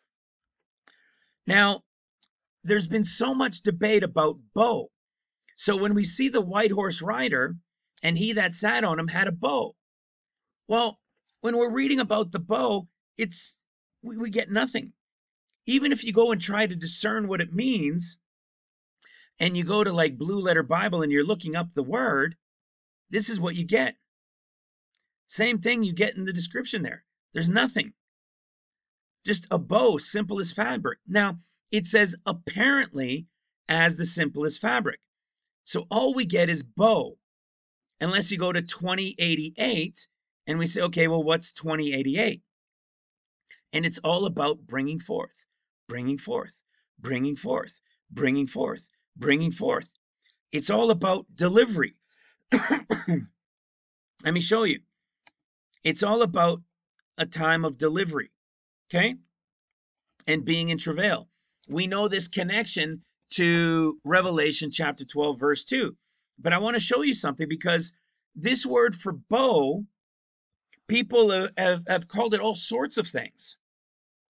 But I want to bring your attention to something, because this period of time, which relates to Luke's period of time, is before the red horse rider, which is the nation against nation, which means this is either him coming on day 1 of 50, or this is him coming on the 8th day of 50. Now, you guys probably have heard this from many people over the years, that dreams or visions of the quote-unquote rapture or the pre-trib. Now, we have a brother in our ministry who never dreams, and just told me about a dream he had earlier in the week, and he was freaking out by it. He's never experienced it, never remembers dreams. The last dream he remembered was like 3 years ago, and it was just in part. And this one, it was freaking him out. He was so excited. But it reminded me of other dreams as well, because he said he saw the stars, the constellations coming down, moving places. And he says, but the sky, everybody was looking up. It was like an explosion of like a rainbow. It was just filled with colors, all beautiful. And he says it's even hard to explain. And he tried to send me pictures of what it looked like, but it was the colors of the rainbow swirling around. There's a reason why I'm telling you this, because it reminded me of others like Carl Gallup, and many people that have had these rapture visions, these pre-trib escape visions and dreams, have seen a rainbow, have seen all these colors in the sky swirling around. Well, guess what? We didn't understand what the timing of this was before. We've been trying to understand it for a long time, but now we know more. We've talked about the crown portion before at the time of the espousals, which means it's the beginning of that 50 or the 8th day connected to the bride. But you want to know what else it's connected to? The bow. You see, we're not given a lot of info about the bow, and it can mean a variety of things. But you want to know what time of year this is? What portion of time this is? Brothers and sisters, this is the time of the Feast of Weeks. It is the time frame of the Feast of Weeks. Why does that matter? What is this? What am I getting at? Check this out. If you remember, we shared again in the last video, and we also talked about it from the book of Jubilees, that the very first covenant God made with man was the rainbow. This covenant made with Noah and his family was made at the Feast of Weeks. which would mean, you see, I do set my bow. When we look at this bow, we know it's a rainbow, but look at what it seems like. It looks like a bow and arrow, a bow for shooting. But we know it was a rainbow. Do you follow what I'm getting at? If you go look at the one in Revelation, it's a bow of simplest fabric. We really don't have anything to go on. But we know it's a bow, and we know at the Feast of Weeks, he made a covenant with a bow. And when the Lord is coming at the beginning of the 50, he's coming to meet with the apostles first, and it'll be the beginning of this turbulent chaos. And it'll be a bow and a crown that he was given. When? At the time of his espousals. You following what I'm saying? It's the Feast of Weeks. And look at this. The bow is in the cloud. A cloud. It's the cloud, a cloud, the cloud. It's a singular cloud. Why isn't it plural clouds? Usually when there's a rainbow, it's because there's many clouds and it was raining out, right? This is singular. Do you know why that makes a difference for us? It's so awesome. Because in Luke's discourse, this is what we were told. In Luke's discourse, listen to this. And there shall be signs in the sun and in the moon and in the stars, and upon the earth distress of nations with perplexity, the seas and the waves roaring. This, I believe, is the time frame of the Feast of Weeks, brothers and sisters, of 2022. Men's hearts failing them for fear of looking after those things which are coming on the earth. For the powers of heaven shall be shaken. Then shall they see the Son of Man coming in a cloud. Singular. In Mark, it's clouds, plural. In Matthew, it's clouds, plural. In Luke, at the time we've been saying is the Feast of Weeks when he's coming, and then to that 8th day, it's related to a cloud. It's related to a bow. It's related to the time of the espousals when he's given a crown. Hello. We know who this white rider is, guys. We've got so much info on him now. It's awesome. So this bow, I believe, is going to be the rainbow colors that are going to be just, whoa, that people are going to look up and see. And he's coming at the time of his espousals with the crown that he's been given. And this is where I said earlier that I was going to touch on this with you guys. And that is when that movie that recently came out that, you know, is kind of like, he builds it to like a satire type documentary, if you will, of that movie, Don't Look Up. Well, now, why am I bringing this up now when I'm talking about this? Because, again, going to Luke 21, that movie is called Don't Look Up. But where it's relating to is what I was just reading to you about when he comes in a cloud. He'll have that crown at the time of his espousals that was given to him. It'll be a bow, and the sky will be filled with colors of the rainbow swirling around. And then what does it say? And when these things begin to come to pass, then look up. Okay, the movie was called Don't Look Up. Then look up and lift up your heads, for your redemption draws nigh. This means the time is at hand. Remember, we shared this in the last video. When the fig trees will be ready, that summer is nigh at hand. Okay, this is where we had this revelation of the year's end. So if this is Feast of Weeks when he's coming, and here's the year's end, okay, the year's end and the beginning now of the new solar cycle. You following? We're going to begin to see things here. This right here, right in here, is probably when we're going to see this, the colors is probably when we're going to see things happening. But now here's the thing. This said men's hearts failing them for looking after those things which are coming. It says then to look up because our time is coming. It's at hand. And I wanted to share this with you. Somebody brought it to my attention because I shared in the last video how in the movie they said it was 6 months and 14 days to when it would happen. And the movie came out December 5th. Well, what I was looking at was June being the 6th month and the 14th day. That was one way to look at it. But if you take the actual date that the movie came out, and this is what somebody shared with me, and I'm sharing it with you for a reason. The date that this movie came out was December 5th. And it starts with saying, you know, based on actual events that might be, probably are going to happen. Okay? When you understand the director, the writer, and what was taking place and how he does things, you know, it's very interesting because we're talking about this period of time in June when it had nothing to do with this movie.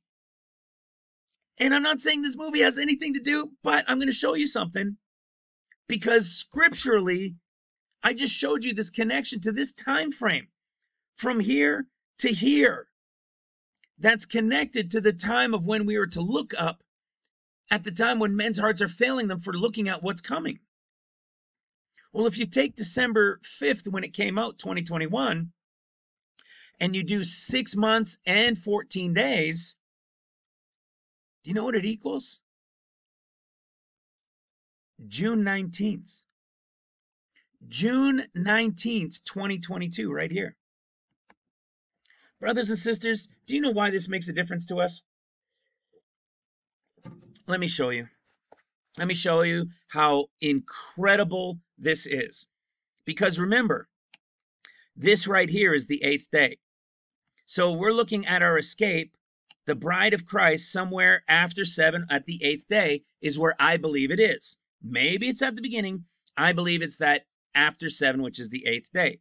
Now, here's how I'm going to help solidify that even more. First of all, we just saw in Luke 21, men's hearts failing them. And if men's hearts failing them here, then that means we're going to see because the Son of Man we see coming after we see these things happening. Well, check this out. If June 19th is the 6 months and 14 days, right smack dab in our beginning of the 50 days to the 8th day, and it's right here, June 19th. Do you know what that equals? The movie is exaggerated with this meteor that's going to destroy the whole earth. We know that's not going to happen, but we know that meteors are coming, these things that are coming upon the earth, and men's hearts failing them for fear of looking after them. We know it's meteors. But now here's the whole thing. Watch this. Luke chapter 22. You ready for this? You guys will remember, we've talked about it a number of times. Where are you? Oh, too far. Remember this right here. This is after they had their dinner. Okay, they had their come on now. Let me go back up. They had their Passover dinner. Remember the story of the resurrection. It's all connected to the time of Passover. But remember, it's a typology we've been teaching about what? The resurrection story in the Luke group is him coming for 40 days as the Son of Man to meet up with that Smyrna group at the 8th day to be with them for 40, and then they'll receive the Holy Ghost later and they'll go do that work during seals. Okay? This is that time when he is coming to meet with them as the typology of the 40 days from Luke chapter 24. So Luke chapter 22, also the typology of the time frame, is talking about what? Something only found in Luke. This is when Christ was what? They had their Passover meal. Then that evening, this is maybe what, 3-4 hours, give or take, after sunset. They had their meal. It was the 14th of Nisan. Okay, they had their meal. It was evening. He goes up to pray to the Mount of Olives. And what does he tell them? Listen to this. Starting in verse 39, Luke 22. And he came out and went and he came out and went as he was wont to the Mount of Olives, and his disciples also followed him. And when he was at the place, he said unto them, pray that you enter not into temptation. And then we read this in verse 41, very strange. And he was withdrawn from them about a stone's cast, or a stone's throw, and kneeled down and prayed. This period of time happened right before he was then taken and betrayed by Judas with a kiss. This was the evening of of Passover. And the story is what?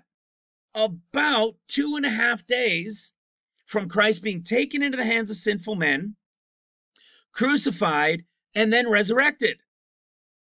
We know this. We've taught on this. We've spoken on it a number of times. And what do we have? What do we have on this stone's cast?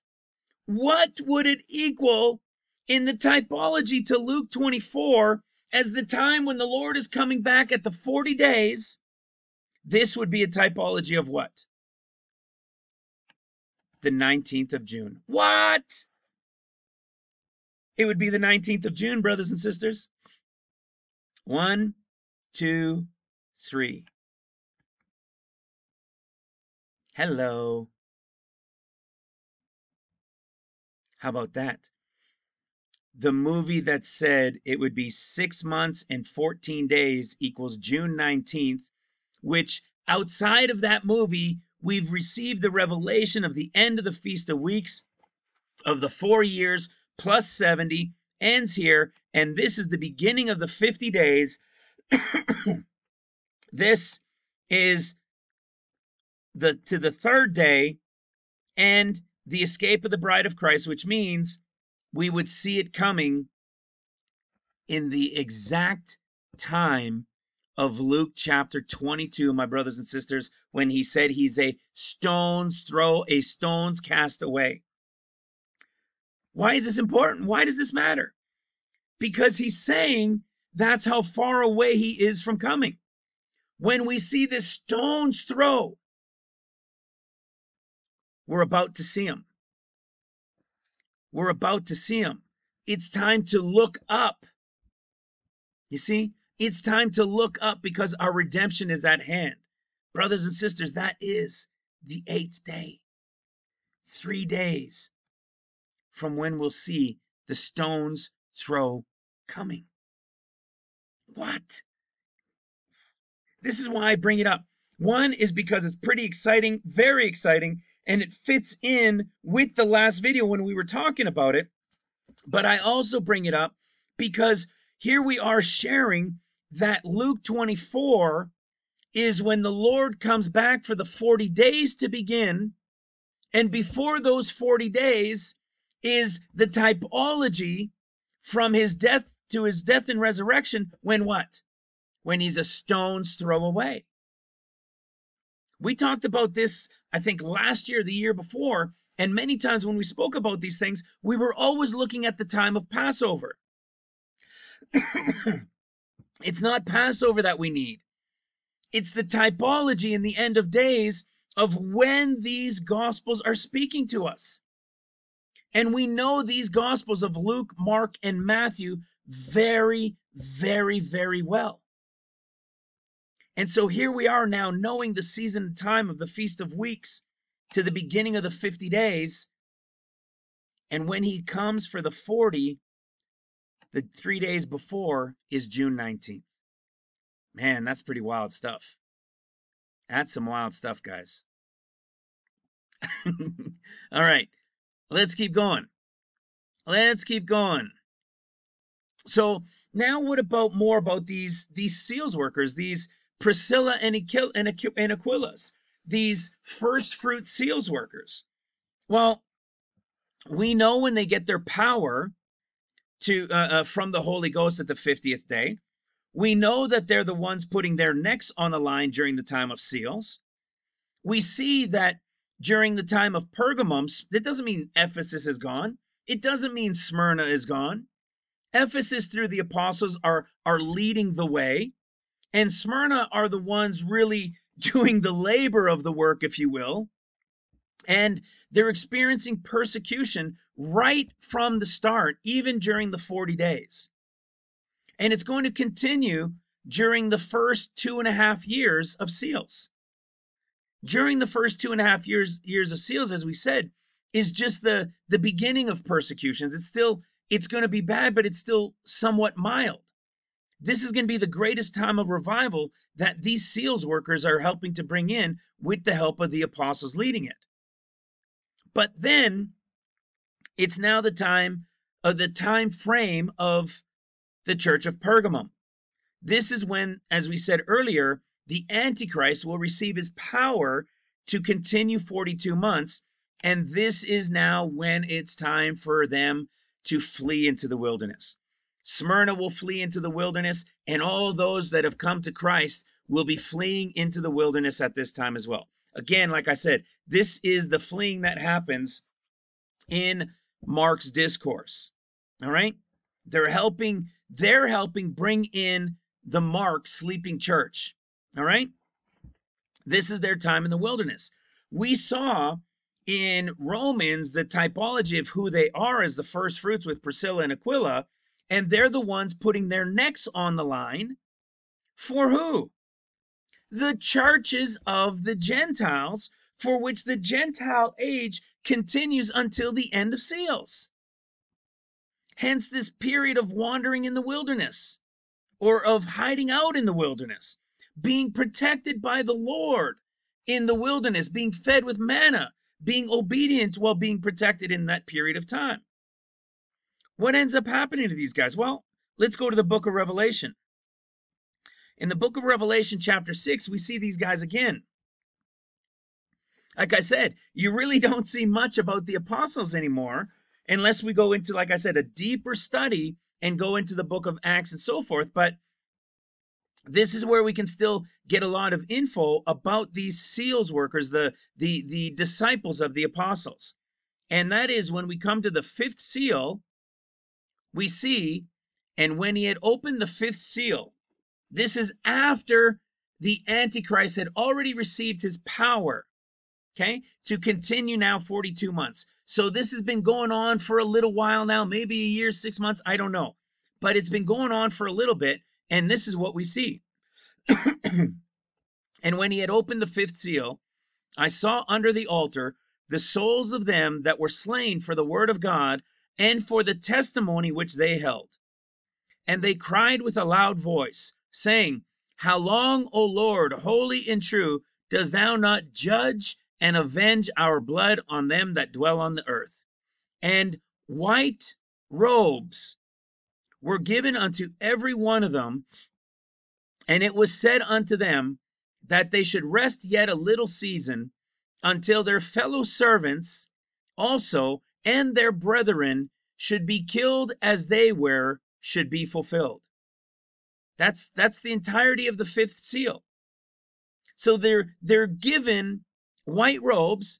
They're the ones who died for their testimony, willingly were killed. They put their necks on the line. They were beheaded for their testimony in being slain. And they're under the altar crying out to the Lord, Lord, come on already, right? Come on, let's get this done already. Avenge us. And he tells them still a little bit longer because it's still seals. See, it's still seals. The 6th seal still has to happen. So what does he give them? He gives them white robes, and he tells them to wait a little longer. When we come now to Revelation chapter 7, the 6 years of seals are over. He now seals the next group of workers. These workers are the 144,000. Now, are all of the disciple workers, did they all die? No, they weren't all killed, okay? Because they're bringing in the rapture group, but there's not enough of them. So they need the next worker group to help bring it in. The 144,000, as you guys know, Luke knows all things in order. And when we come to Luke chapter 10, we find out this typology of the 144,000. Like the 70 priests, those that were with Moses and Aaron. This is the typology of them. So you have the seals workers that were crying out unto the Lord of the harvest to help bring laborers to bring in this great harvest. This great harvest is the rapture of the great multitude, and the 144,000 are going to help the seals workers bring in the great multitude rapture. Okay? This is why when we go back to Revelation chapter 7, we see that the 144,000 are sealed before the great multitude rapture. So the great multitude rapture, the 144,000 are sealed in the 7th year of seals. And then when the 144,000 are sealed, they are the ones that help the seals workers bring in the great multitude rapture. So this is in the 7th year of seals. I would say this is maybe, I don't know, a few months in, give or take 6 months into the 7th year of seals. Okay, so in the 7th year, about 6 months in is when the rapture will happen, give or take about that time. And what do we see here? We don't only see the great multitude rapture. It says, stood before the throne and before the Lamb, clothed with white robes, comma, and palms in their hands. So there were others that were given white robes, but there's a specific group that says palms in their hands. We've covered this before. This palms in their hands are those that were alive at the time of the rapture of the great multitude. This is the harpazo was raptured group, are the ones with the palms in their hands. The ones with the white robes are the ones who died for Christ. They were the ones under the altar and had to wait for others who would be like them, and then they would be standing before the throne. And this is what's happening now. Now they're standing before the Lord. So what we see is the end of seals. We see the end of the work of the seals workers, the end of the Priscillas and Aquillas, the end of the two to Emmaus. You see, it's two. These two who represent two sets of 12,000, their time has come to an end. The 144 help bring them in, and then those who are dead, along with those who are alive, are now standing before the Lord. Where? In paradise. Because if you remember, at the end of the 6th seal, we see everybody crying out and saying, hide us from the face of him that sits on the throne and from the wrath of the Lamb, for the great day of his wrath is at hand. This is when he comes on heavenly Mount Zion with paradise. Remember, they were all promised. The Lord said, when I return, I'll receive you unto myself, that where I am, there you may be also. And he said that he went to build them all. There's a mansion for everybody. This is the great rapture, the multitude of the rapture, the great multitude rapture, I should say, that everybody talks about. Okay? But they mix it with the pre-trib one. The pre-trib one is a smaller group of people. All right? And so what we're seeing now is the end of seals. We're now seeing the end of the seals workers, and we see the ones who have put their necks on the line. Now, if you remember this, obviously you'll remember it, but when we went to Revelation chapter 21, and we saw when New Jerusalem was coming down at the end of the millennial reign, we saw that it had 12 foundations, right? 144,000 for the walls, and it had the gates that represented the tribes. But what we don't have is any represented reward that related to those workers of seals. What about their reward? What is special for them that they were so willing to put their necks on the line? I'm not saying they do it because of a reward. I'm not doing this because of a reward. I don't know why I can't say it. Maybe my throat's getting raspy. But it's not because of a reward. It's because we're obedient.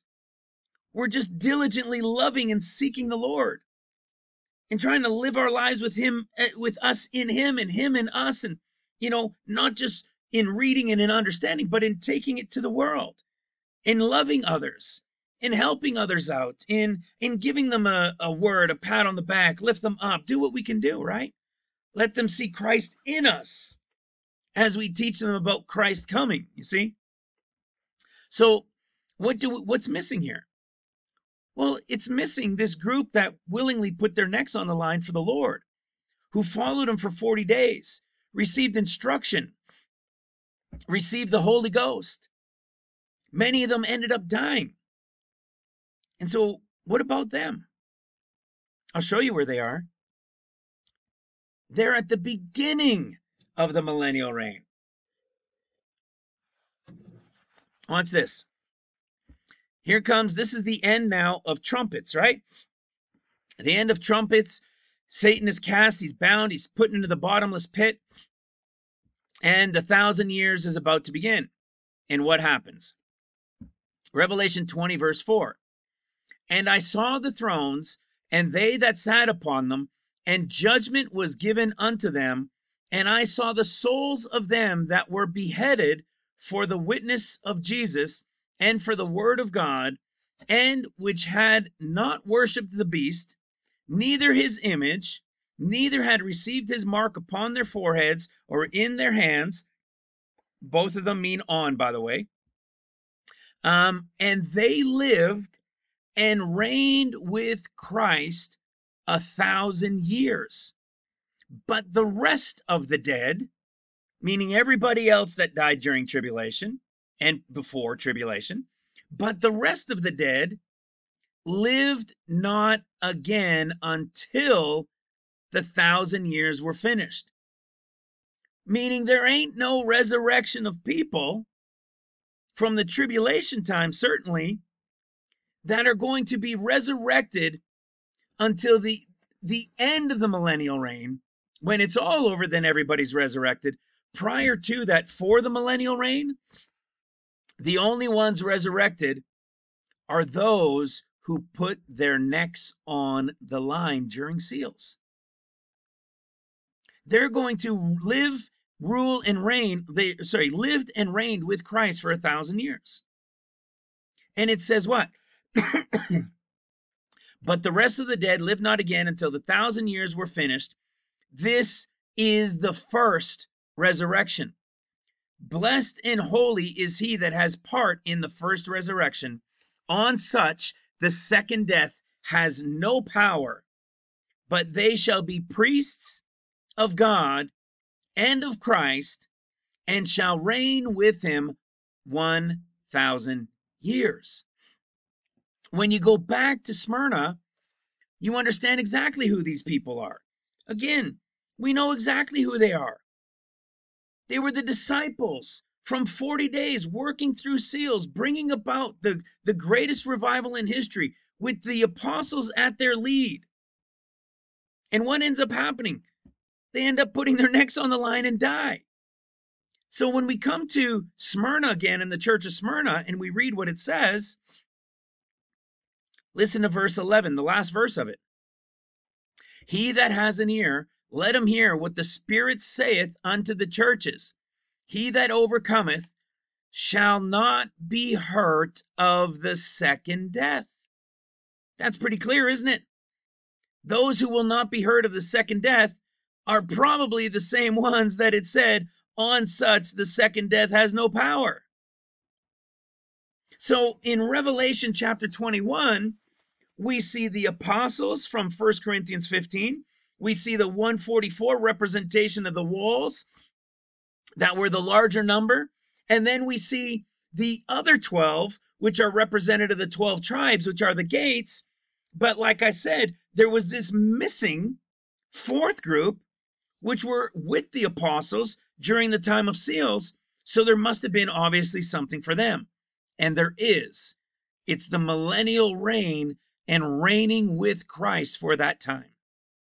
That is awesome. This is their reward, guys. They're going to be raised from the dead. They're going to be raised from the dead and reign with Christ for 1,000 years. What? That's pretty crazy. That is pretty awesome, isn't it? Well, now don't forget, once this seals portion is over, okay? The seals, here's the wilderness they were living in. When seals comes to an end, it was the time that represented the reformation of the church. It's the time of Israel's kings because it's the time when the Son of Man will have returned. He's now on Mount Zion, right? Let's go look at this. He's now going to be on Mount Zion. We saw him on, we saw the next group of workers in Revelation chapter 7. We see when they get sealed. The 144,000 are being sealed here. And they're being sealed, as we said, before the rapture because they're going to help bring them in. But then when it's over and they brought them in and they're now standing before the Lord, here they are. Revelation chapter 14, verse 1. And I looked, and lo, a lamb stood on Mount Zion, and with him 144,000, having his father's name written in their foreheads. Okay. And they sung a new song, as it were, before the throne and before the four beasts and the elders. And no man could learn that song but the 144,000, which were redeemed from the earth. Okay. And it goes on to say that they were redeemed from people on the earth. All right. From women. These are they which were not defiled with women, for they are virgins. These are they which follow the Lamb wheresoever he goeth. These were redeemed from among men. And look at this. Being the first fruits unto God and to the Lamb. So now we've got another first fruits. They were redeemed from among men, and they helped bring in the 144. They helped bring in the rapture already. This is why, and Mount Zion having come down, these guys are on Mount Zion. This is why they come from among men, and only men can sing. They're the only men on earth that can sing this song, because they were from men on the earth. You see, they were redeemed from the earth. So do you remember that the seals workers, the first fruits who put their necks on the line, they were taken from among the pre-trib escape group of the bride. And they put their necks on the line and they worked during the time of seals, as we went through. And now we have the 144, which were redeemed from the earth, taken from among men. So what group are these guys taken from? They're being taken from among the rapture group. These are a chosen group from among the rapture, being set aside now for this work. And you want to see how we can show this? It's another group. And don't forget, these are also now called the first fruits unto God. So who is this group now? Who is this 144 represent?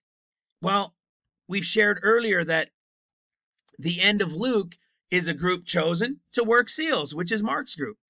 So if we go to the end of Mark, we're going to find a group in Mark that's chosen to work the trumpets portion of time. And that's this group right here. Remember that group that he unbraided on? He doesn't sit down and sit down and eat. He doesn't serve them.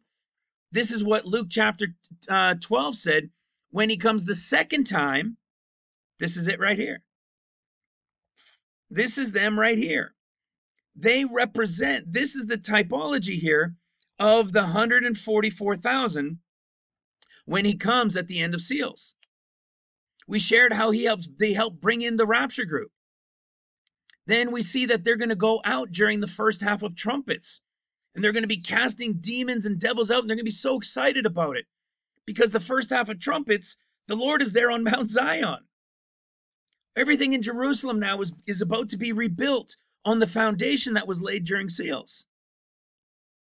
But when mid-trumpets comes and Messiah is cut off, then they're given power. It says, in my name shall cast out devils. Then they're given power over serpents and drinking any deadly thing, because that's when the pit is going to be opened up. Okay? Remember when we were in Luke chapter 10?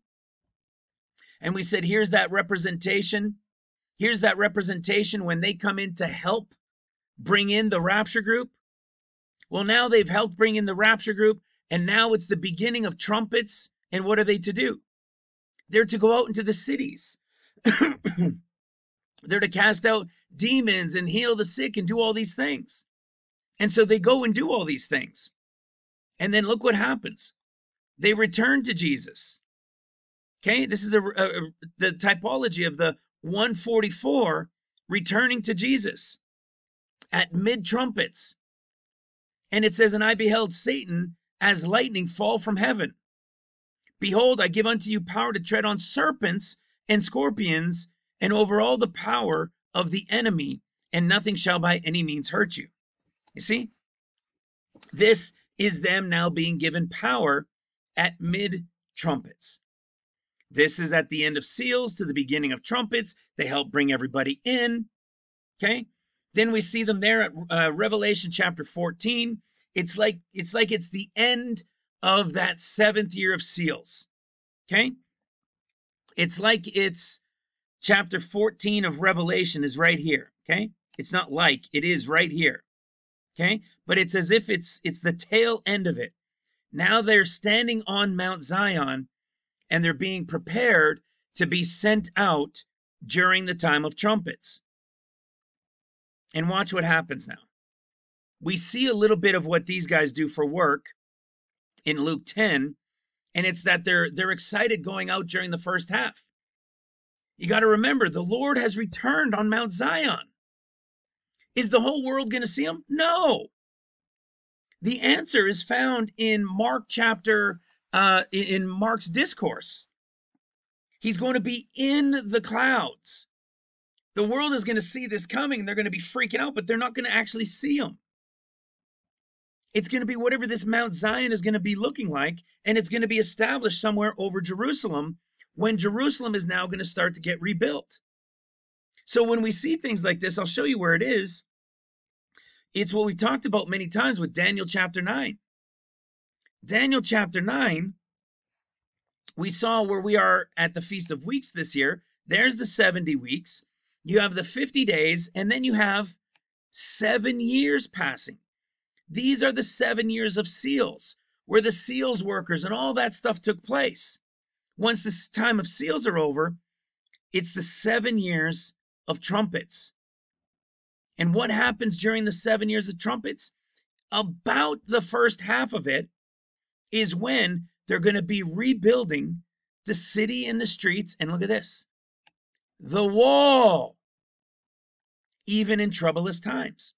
Why troublous times? Because it's still going to be trumpets. The first 4 trumpets are happening around the world. But what's being built? The wall. What does the wall represent? The time of the 144,000. Now, just like the apostles, they weren't the ones literally building the foundations.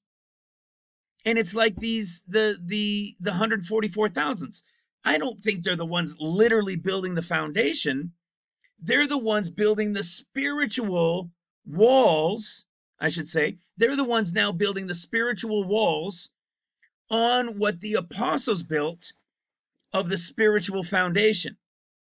But at the same time, the city is being rebuilt. The walls and the temple is being rebuilt on the foundation that was laid during seals. And that's why we see the about 3.5 years, they're going to be rebuilding everything. And what do we know about this time? Well, it would be the beginning of trumpets. So if we go to Zechariah chapter 8 and look at the beginning of trumpets, look at what else we see.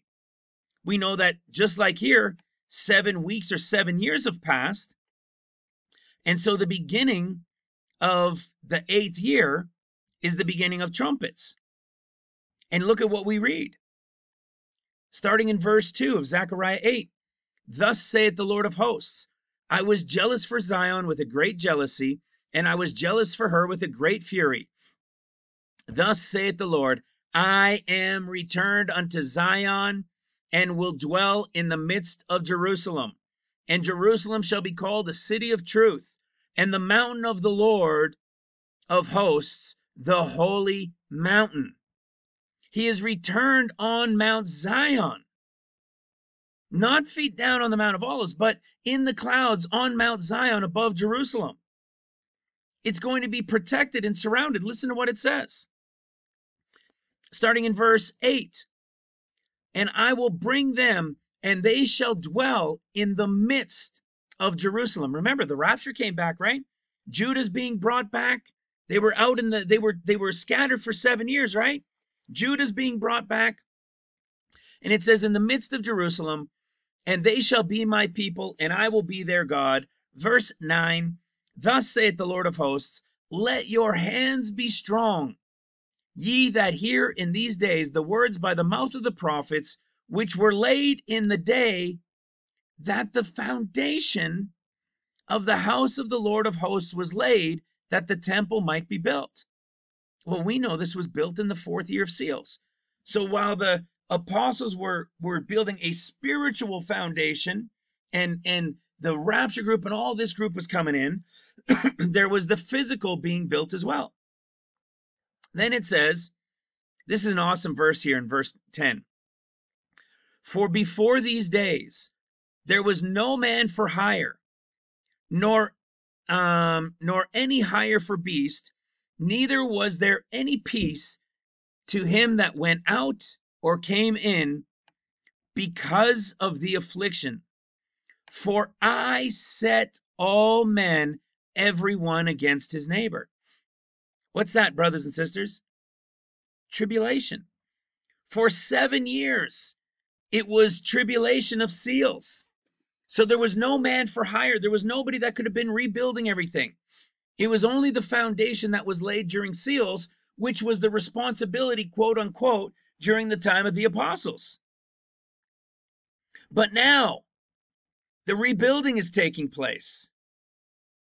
You following? Who is responsible? Who is over the walls? Who is represented by the walls that are being rebuilt? As we saw in Daniel 9, when the 7 years were over, when the 7 weeks as years are over, they're going to rebuild the street and the wall, even in troublous times, and the sanctuary is being built that we read. The temple is being built, as we read in Zechariah chapter 8. What's the key? The wall. Now it's the time of the wall being built. If we go back into Revelation 21 just quickly, because we covered it, what do we see about this time that relates to the wall? The measure of the wall thereof, 144 cubits, according to the measure of a man, that is of the angel.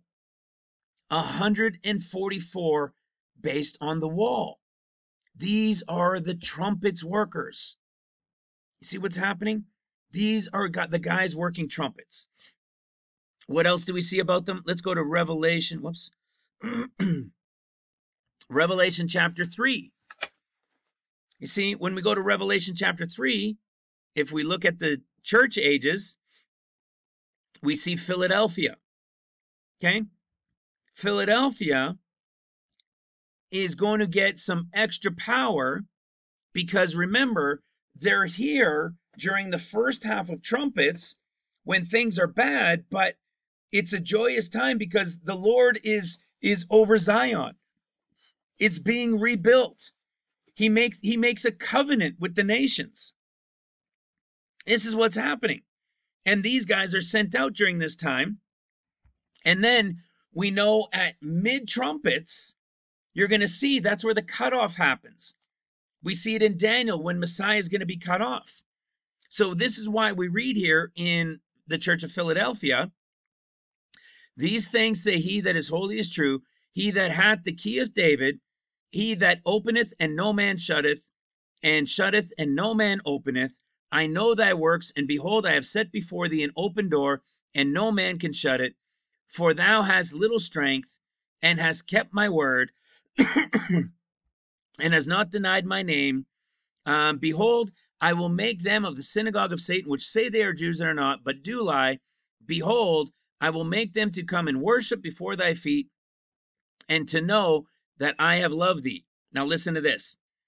Because thou hast kept the word of my patience, I will keep thee from the hour of temptation, which shall come upon all the world to try them that dwell upon the earth.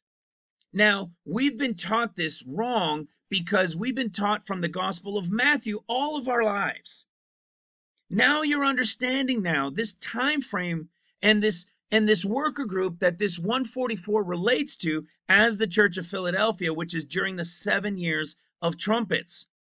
What this is telling them here is that he's going to keep a watchful eye on them during the time of this crazy period that's about to befall the whole earth. What is this crazy period that's about to happen? Well, of course, it's when Satan's about to be cast down. Not at the beginning of trumpets, but at mid-trumpets. After the city, the streets, the wall has been rebuilt, and the temple has been rebuilt. And you say, well, what do you mean the temple has been rebuilt? Well, let's come back to this. It's connected to it. But let's go back to 1 Kings chapter 6 and look at what we read. In the 4th year was the foundation laid. We covered that. And in the 11th year, in the month of Bul, which is the 8th month, was the house finished.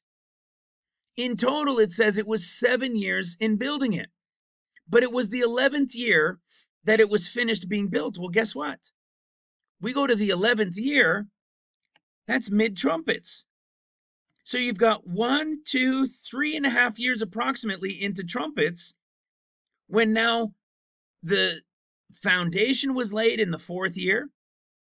Then everything comes to a hold because of the events that take place to the end of seals. Then the Lord comes at the beginning. He comes at the end of the end of the 6th year on Mount Zion. We know all those things that happen, the 144 sealed, the rapture of the great multitude, the 7th seal.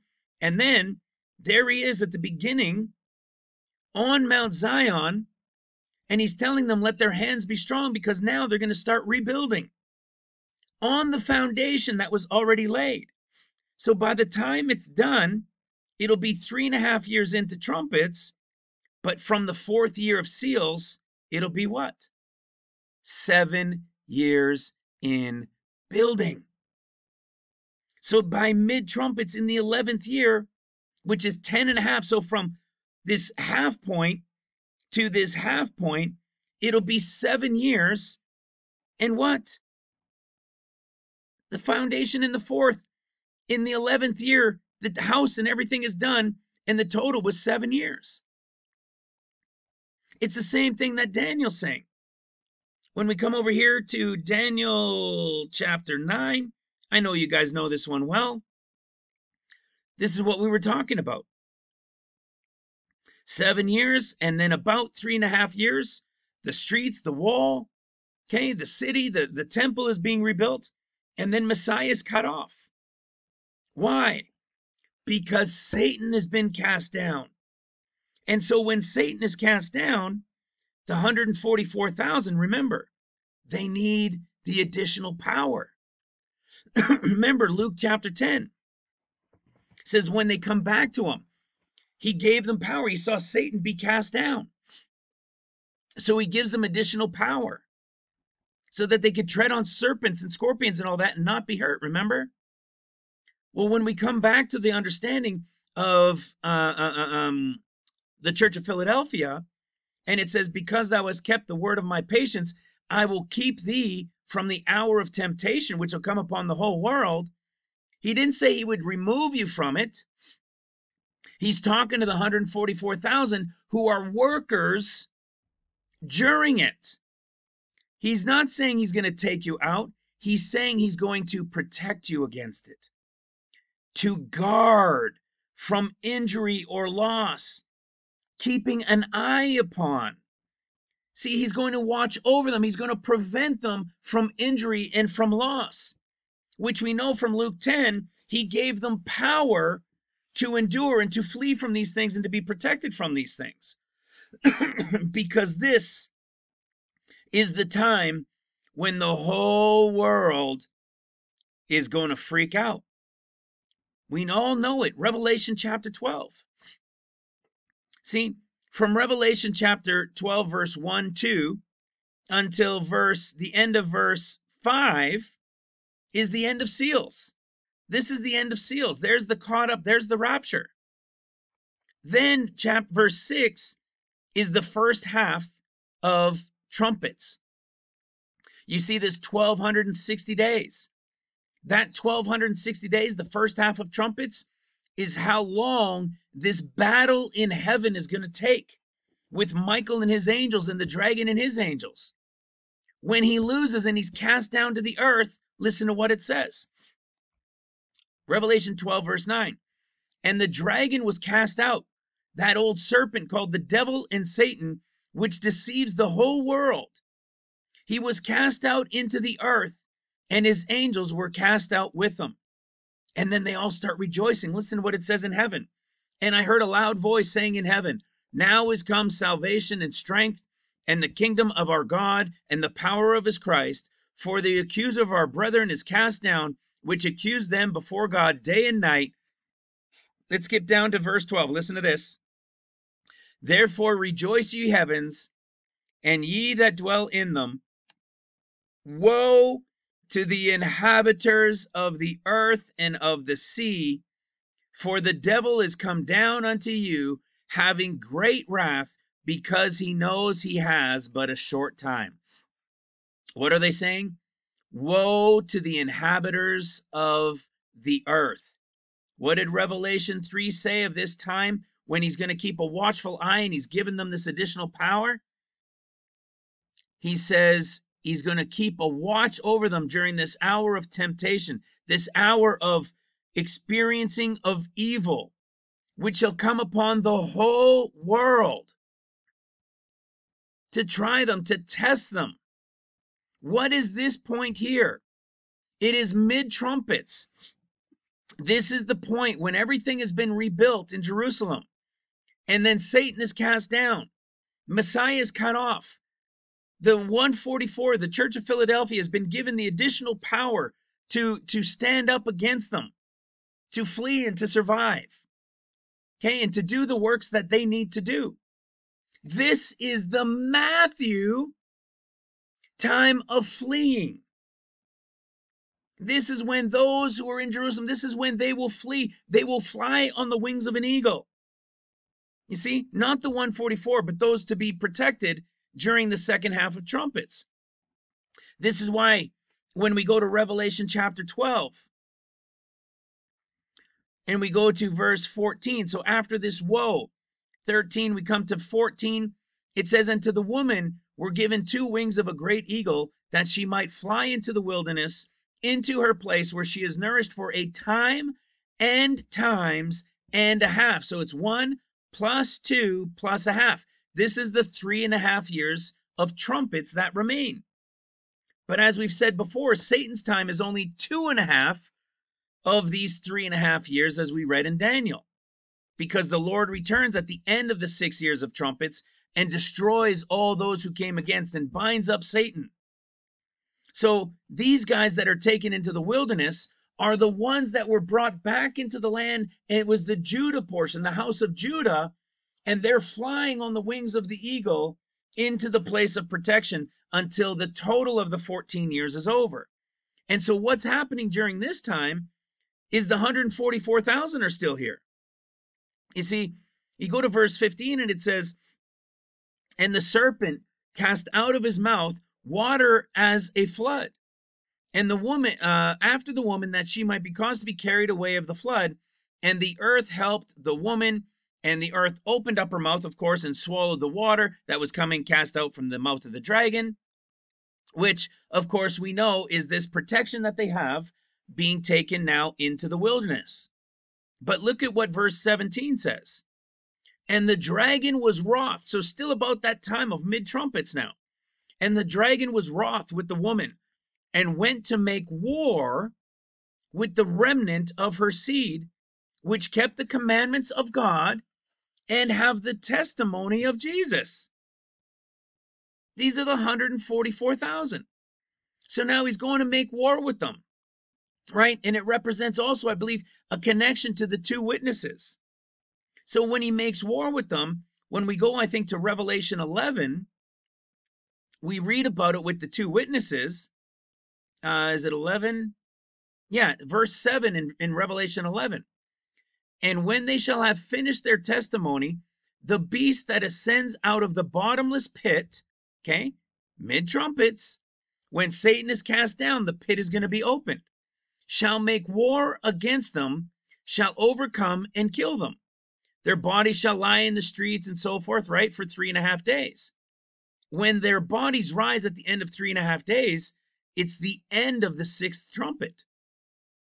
It's the end of the 6 years of trumpets, which means this war against them lasted for 2.5 years. So this battle that's going to take place against the two witnesses and the 144 that are a part of it, just like it said, it's going to turn to the remnant of her, and he's going to make war with them. This war is the 2.5 years while Satan is here. But we know that this war comes to an end. But we know it doesn't just like, it's not like a 1 day or 1 week war. It's going to be 2.5 years of battling and going after them. When we go to when we go to Daniel chapter 9 again, in fact, let's go to Daniel 12, go to Daniel 12 first. And this is where we read that, how long is this going to last? How long is this craziness going to go on? And they're told for a times and a half. It's one, there's no and, so it's not plus. So it's 1, 2, plus a half.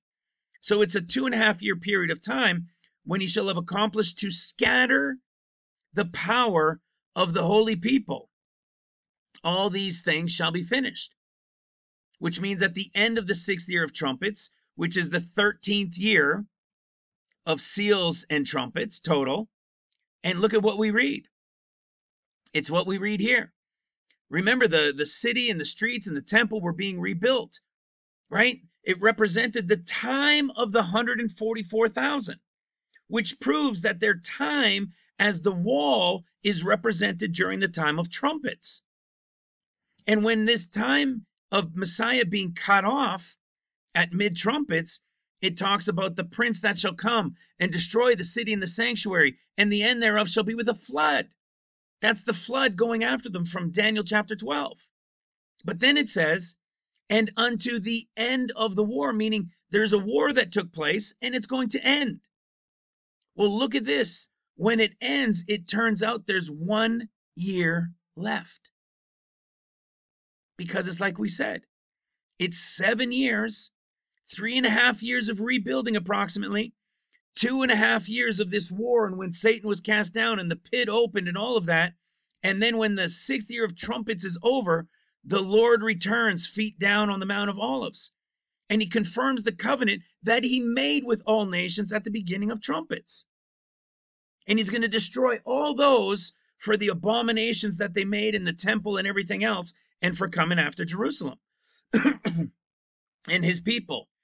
When we go back to Zechariah, we remember in Zechariah chapter 8 that the Lord has returned on Mount Zion.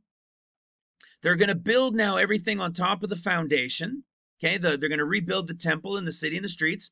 They couldn't do it because for 7 years it was tribulation of seals. And then when we go to 3.5 years later, Zechariah chapter 11, we see this is where Satan is cast down. It says Messiah has to break his covenant. Okay. He breaks it in one day. Where is it? Right here. That I may break my covenant, which I made with all people. He has to break it because Satan's been cast down. Okay. And then we see this price weighted for 30 pieces of silver. When we say that it's connected now to the Mark group, remember this group working during this time are those from the end of Mark. They were taken from among men of the rapture group, and they're taken at the end of Mark, meaning the end of seals for that rapture, from that rapture group, and they're working during trumpets. They're working during the Matthew time, having been taken from the Mark group. Just like the Luke group, there was a group taken to work the Mark group. So now the Mark group that's working the Matthew group, if you remember, in Matthew, we have the story with Judas, who ended up, chapter 26, who were told covenanted with the enemy for 30 pieces of silver. So here we have the enemy covenanting for 30 pieces of silver at a time in Zechariah 11 of mid-trumpets, at a time of Daniel chapter 9 at mid-trumpets when Messiah is going to be cut off. And it was for the same typology there in Zechariah for those 30 pieces of silver. So the reason it's in Matthew is because it's during the portion of time of Judah, but it's the workers from Mark that are the ones working during this time. You see, and who are they? Again, these guys, not the 30 pieces, but the guys working Matthew are the ones that when Jesus said, when I come the second time. And we saw what their reward was.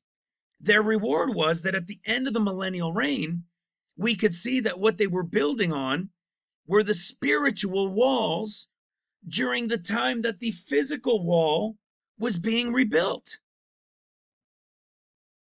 You see how crazy awesome this is?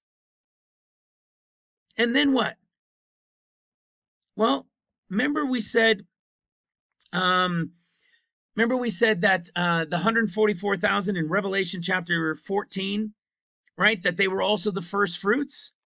So that would mean there has to be a second first fruits. Well, if Romans was the first one representing the group from Luke that was working Mark's time, then 1 Corinthians, the end of 1 Corinthians, look at what we find. It's talking about now concerning the collection of the saints. Now, what was taking place was talking about this collection of money and so forth, but what we're talking about is the actual collecting of the saints. And it's talking about a group that's going to be chosen based on the letters about these people. And listen to what we read. 1 Corinthians 16, verse 3 and 4. And when I come, whomsoever you shall approve by your letters, them will I send to bring you liberty unto Jerusalem. And if it be meet that I go also, they shall go with me. Who are these guys? Check this out. I beseech you, brethren, you know the house of Stephanas, that it is the first fruits of Achia. This isn't the same first fruits as Romans 16. They were the first fruits of Ephesus, I think it was, and these are the first fruits of Stephanos. They have crowns, right? Stephanos, they're going to be crowned. We go to Revelation chapter 3. Not only are they the first fruits, just like we read in Revelation chapter 14 about the 144, but when you go to the church of Philadelphia, verse 11 says, behold, I come quickly, hold fast which thou hast, that no man take thy crown. You following? This is awesome stuff. This is their direct connection.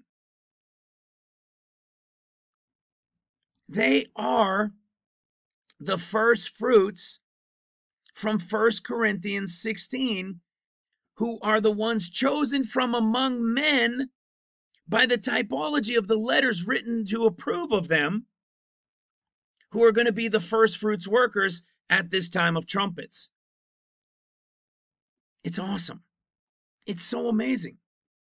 But now finally, we get to the last group. And what's the last group? Well, again, in Luke chapter 12, we saw that there was a third group. And this third group was also the same representation in 1 Corinthians 15. That was the first group that met with the Lord, that was the 12. Why are they called the 12? Well, because the other ones are called the apostles, and this 12, people always confuse it with being the apostles, but it's not. It relates to the 12 tribes. And when is this going to relate to?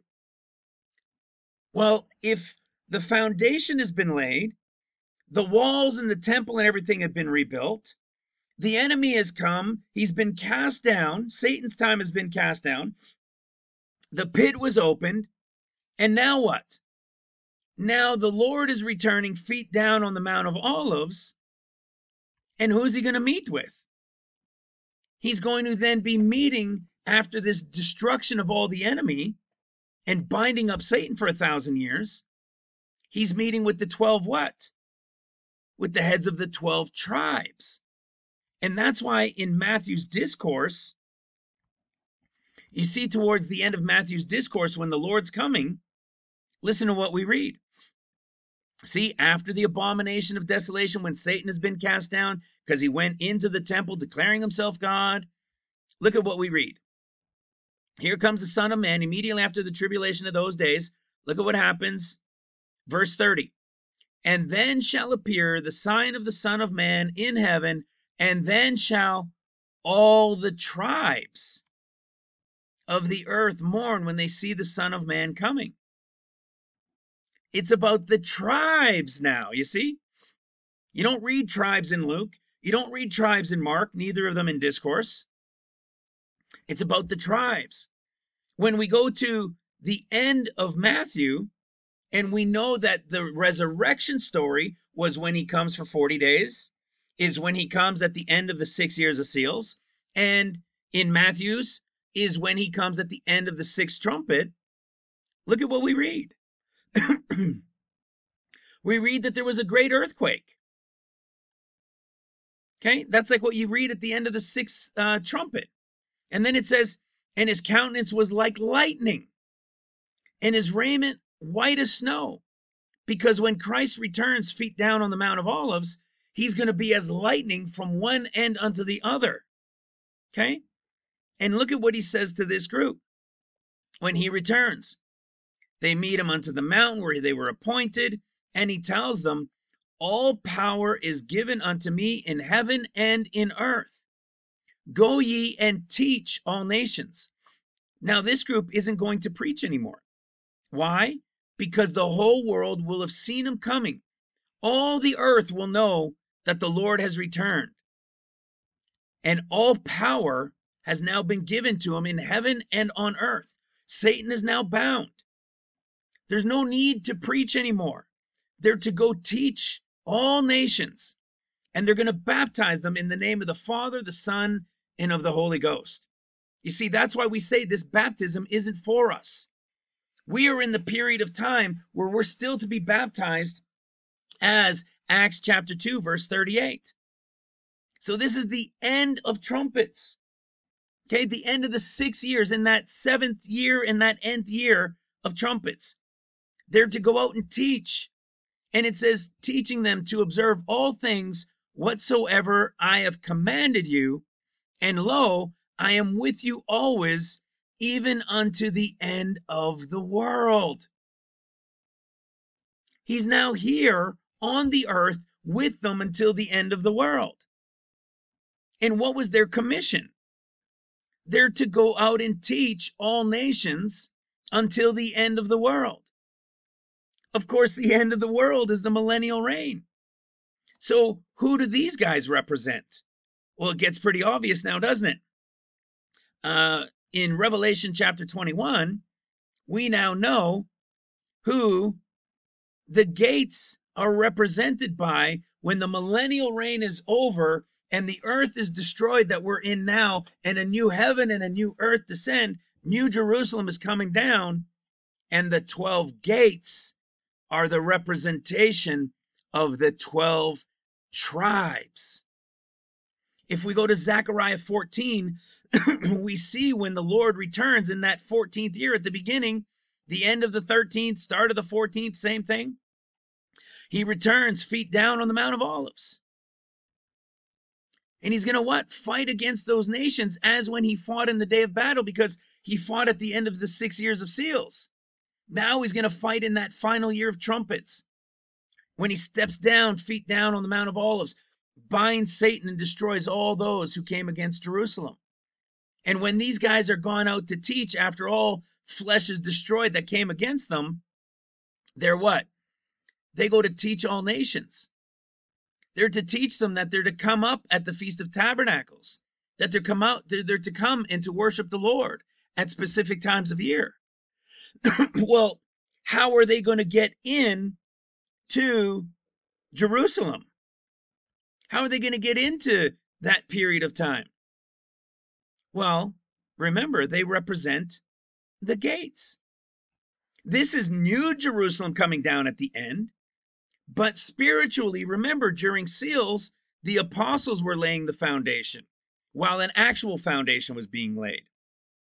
During trumpets, the 144 were working during the time when the wall was being rebuilt and the temple and the streets and so forth.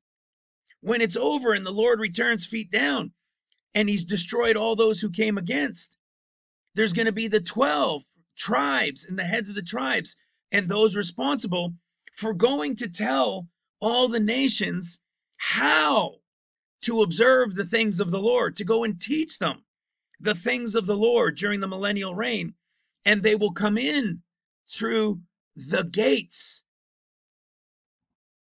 And that's why when it's all over, these guys, the reward of it all is also being part of this bride being New Jerusalem coming down from heaven, represented by all three of them. And the disciples who worked during seals, their reward is the reigning with him during the 1,000 years, while the tribes are out gathering the people and teaching them the ways when to come in to worship the Lord. Isn't that freaking awesome? Come on. This stuff is gangbusters to understand. I mean, to think, I told you, right? We're over 2.5 hours.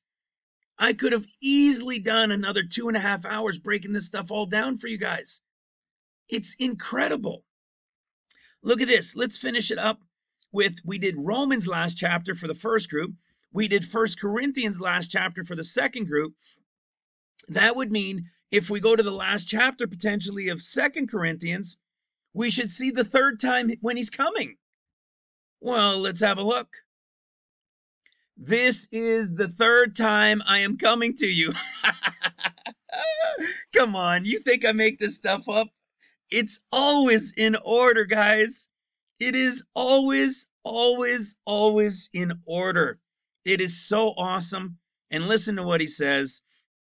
Finally, brethren, farewell, be perfect, be of good comfort, be of one mind, live in peace, and the God of love and peace shall be with you. Remember, because he's now actually with them. This is now talking about he has come down. It's at the end. It's the 14th year. It's all come to an end.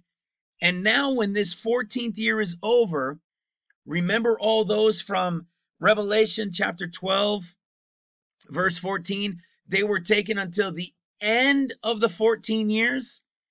And so they were taken on the wings of eagles. When it's all done, the 2.5 years of Satan, the Lord destroying all those who came against, and now the tribes are going to be sent during the millennial reign.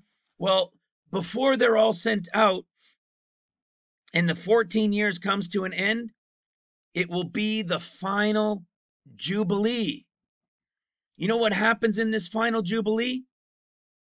Exactly as the chapters to years tell us. Check this out. Let's end this with the workers are now all done. Everything's done for them.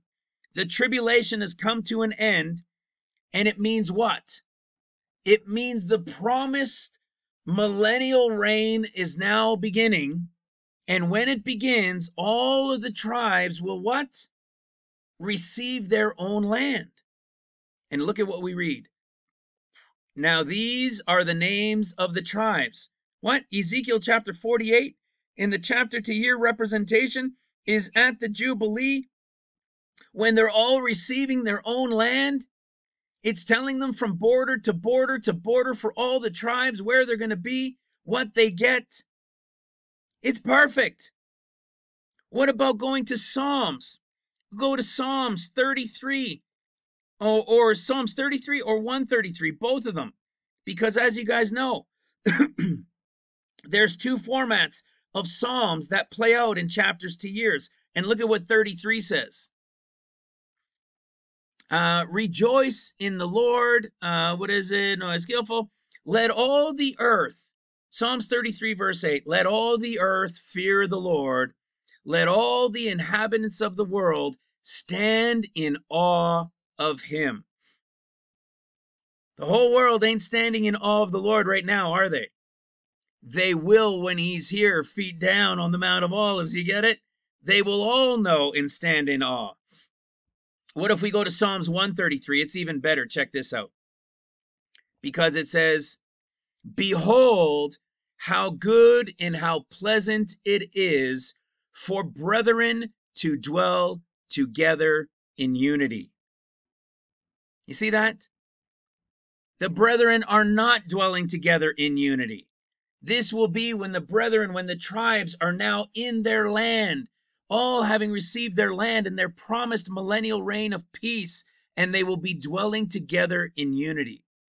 The final verse, 133 verse 3, as the dew of Hermon, and as the dew that descendeth upon the mountains of Zion, for the Lord hath commanded the blessings, even life, forevermore. Brothers and sisters, I pray this blesses you. I pray that it's reached you. I know it is a lot to take in, but I pray if you need to, take it in. Rewatch it.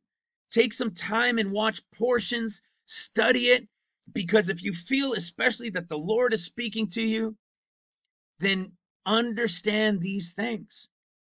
There is some serious times ahead for a number of workers around the world. But the glory and the blessing of being able to do these things for the Lord in his name, to bring in this great multitude, to put our necks on the line if need be. It's one thing to say it in words, it's another to actually do it. But it's not going to be a mystery. I want you guys to know that. You're either going to be taken in the escape, or he will show himself to you, and you will be chosen as this group of disciples to be with the Lord for 40 days. You will receive on the 50th day what we call Acts 2.0, this anointing of the Holy Ghost, and it won't be a mystery. You will know who you are at that point. You will know the season and time that you're in at that point. You will know that you've received the Holy Ghost at that point. So don't go selling your house and all of your goods. Don't go quitting your job. I've never told anybody to quit their job. I've never told anybody to go and sell everything they have. It hasn't begun yet. And when the time comes, you will know, if you're part of this ministry, you will know in either case, whether you're taken in the escape, of course, whether you're a servant and working for the Lord during the 40 and seals, whether you're an apostle, okay, or whether you're left behind, whether maybe the love of the Lord wasn't in you. I would hate that to be anybody here in this ministry. But remember, guys, we are still living in this world. We're still a part of this world as we watch diligently seeking the Lord. But we still have families. We still have to take care of our families. We still have to do the things that are necessary in life. But as we do them, we give thanks to the Lord. We take time in moments in our day and remember him. Guys, you can't all be me. You know, and I forget that sometimes, and people say, oh man, if I could study as much as Alan and learn. Not everybody's going to be like that. This is my job. This is why we rely on help from you guys as well. You see, because this is my job. But many of you have your own jobs. You have your own work. You have your families that need to be taken care of. You can't just throw those things aside and just say, I'm going to watch and wait for the Lord. That is not what he wants you to do. Sitting around and just saying, I'm going to wait for the Lord. Oh, I'm learning all this stuff and I'm going to wait. No. If the Lord has called you and set you aside for a specific thing, that's one thing. But if you just think and you just want to know because the time is at hand, that's another. It doesn't mean that you can't be taking time daily. It doesn't mean you can't be watching these teachings and studying them and learning them and draw closer to the Lord in the revelation of his understanding. But it doesn't mean you abandon everything else in your life. That's good. You abandon the things that are bad, those things that still need to be weeded out. But don't put everything else on hold. And I know that's not always an easy thing to do. But I mean, especially when it comes to family and to work, there's still things that need to be done. You still have a job to do with your work because you may impact others. You'll reach others for the Lord more than you will just sitting at home. Okay? So guys, please take this to heart. The time is close. 5 months. We're what, the 15th? It's 5 months to June 15th. It's not that long. I know we will probably experience things along the way still. It will get much harder for some in certain parts of the world. All right? But we will continue to do our part. And we will do our best to continue to bless you. And we will help in ways where we can help. And we will come together. And that's why for everybody that's new and you've taken your time to come right to the end, that's why if you come to ministryrevealed.com, you can go to what we call the forum. You can join the forum in there. It'll take you a few seconds to sign up. We've got over 900 people in there, and we're sharing, we're uplifting each other, we're praying for each other, we're sharing news, revelation, and digging into scripture. All sorts of things are happening in there. So with that, again, I pray this blesses you. I know it was a big one, but you're lucky because it could have been twice as long. I love you guys. God bless you. God bless your families. We appreciate everything. We appreciate your prayers. We appreciate your intercessions, and we appreciate your support. We love you. God bless you. God bless your families. We'll talk to you soon. Bye for now.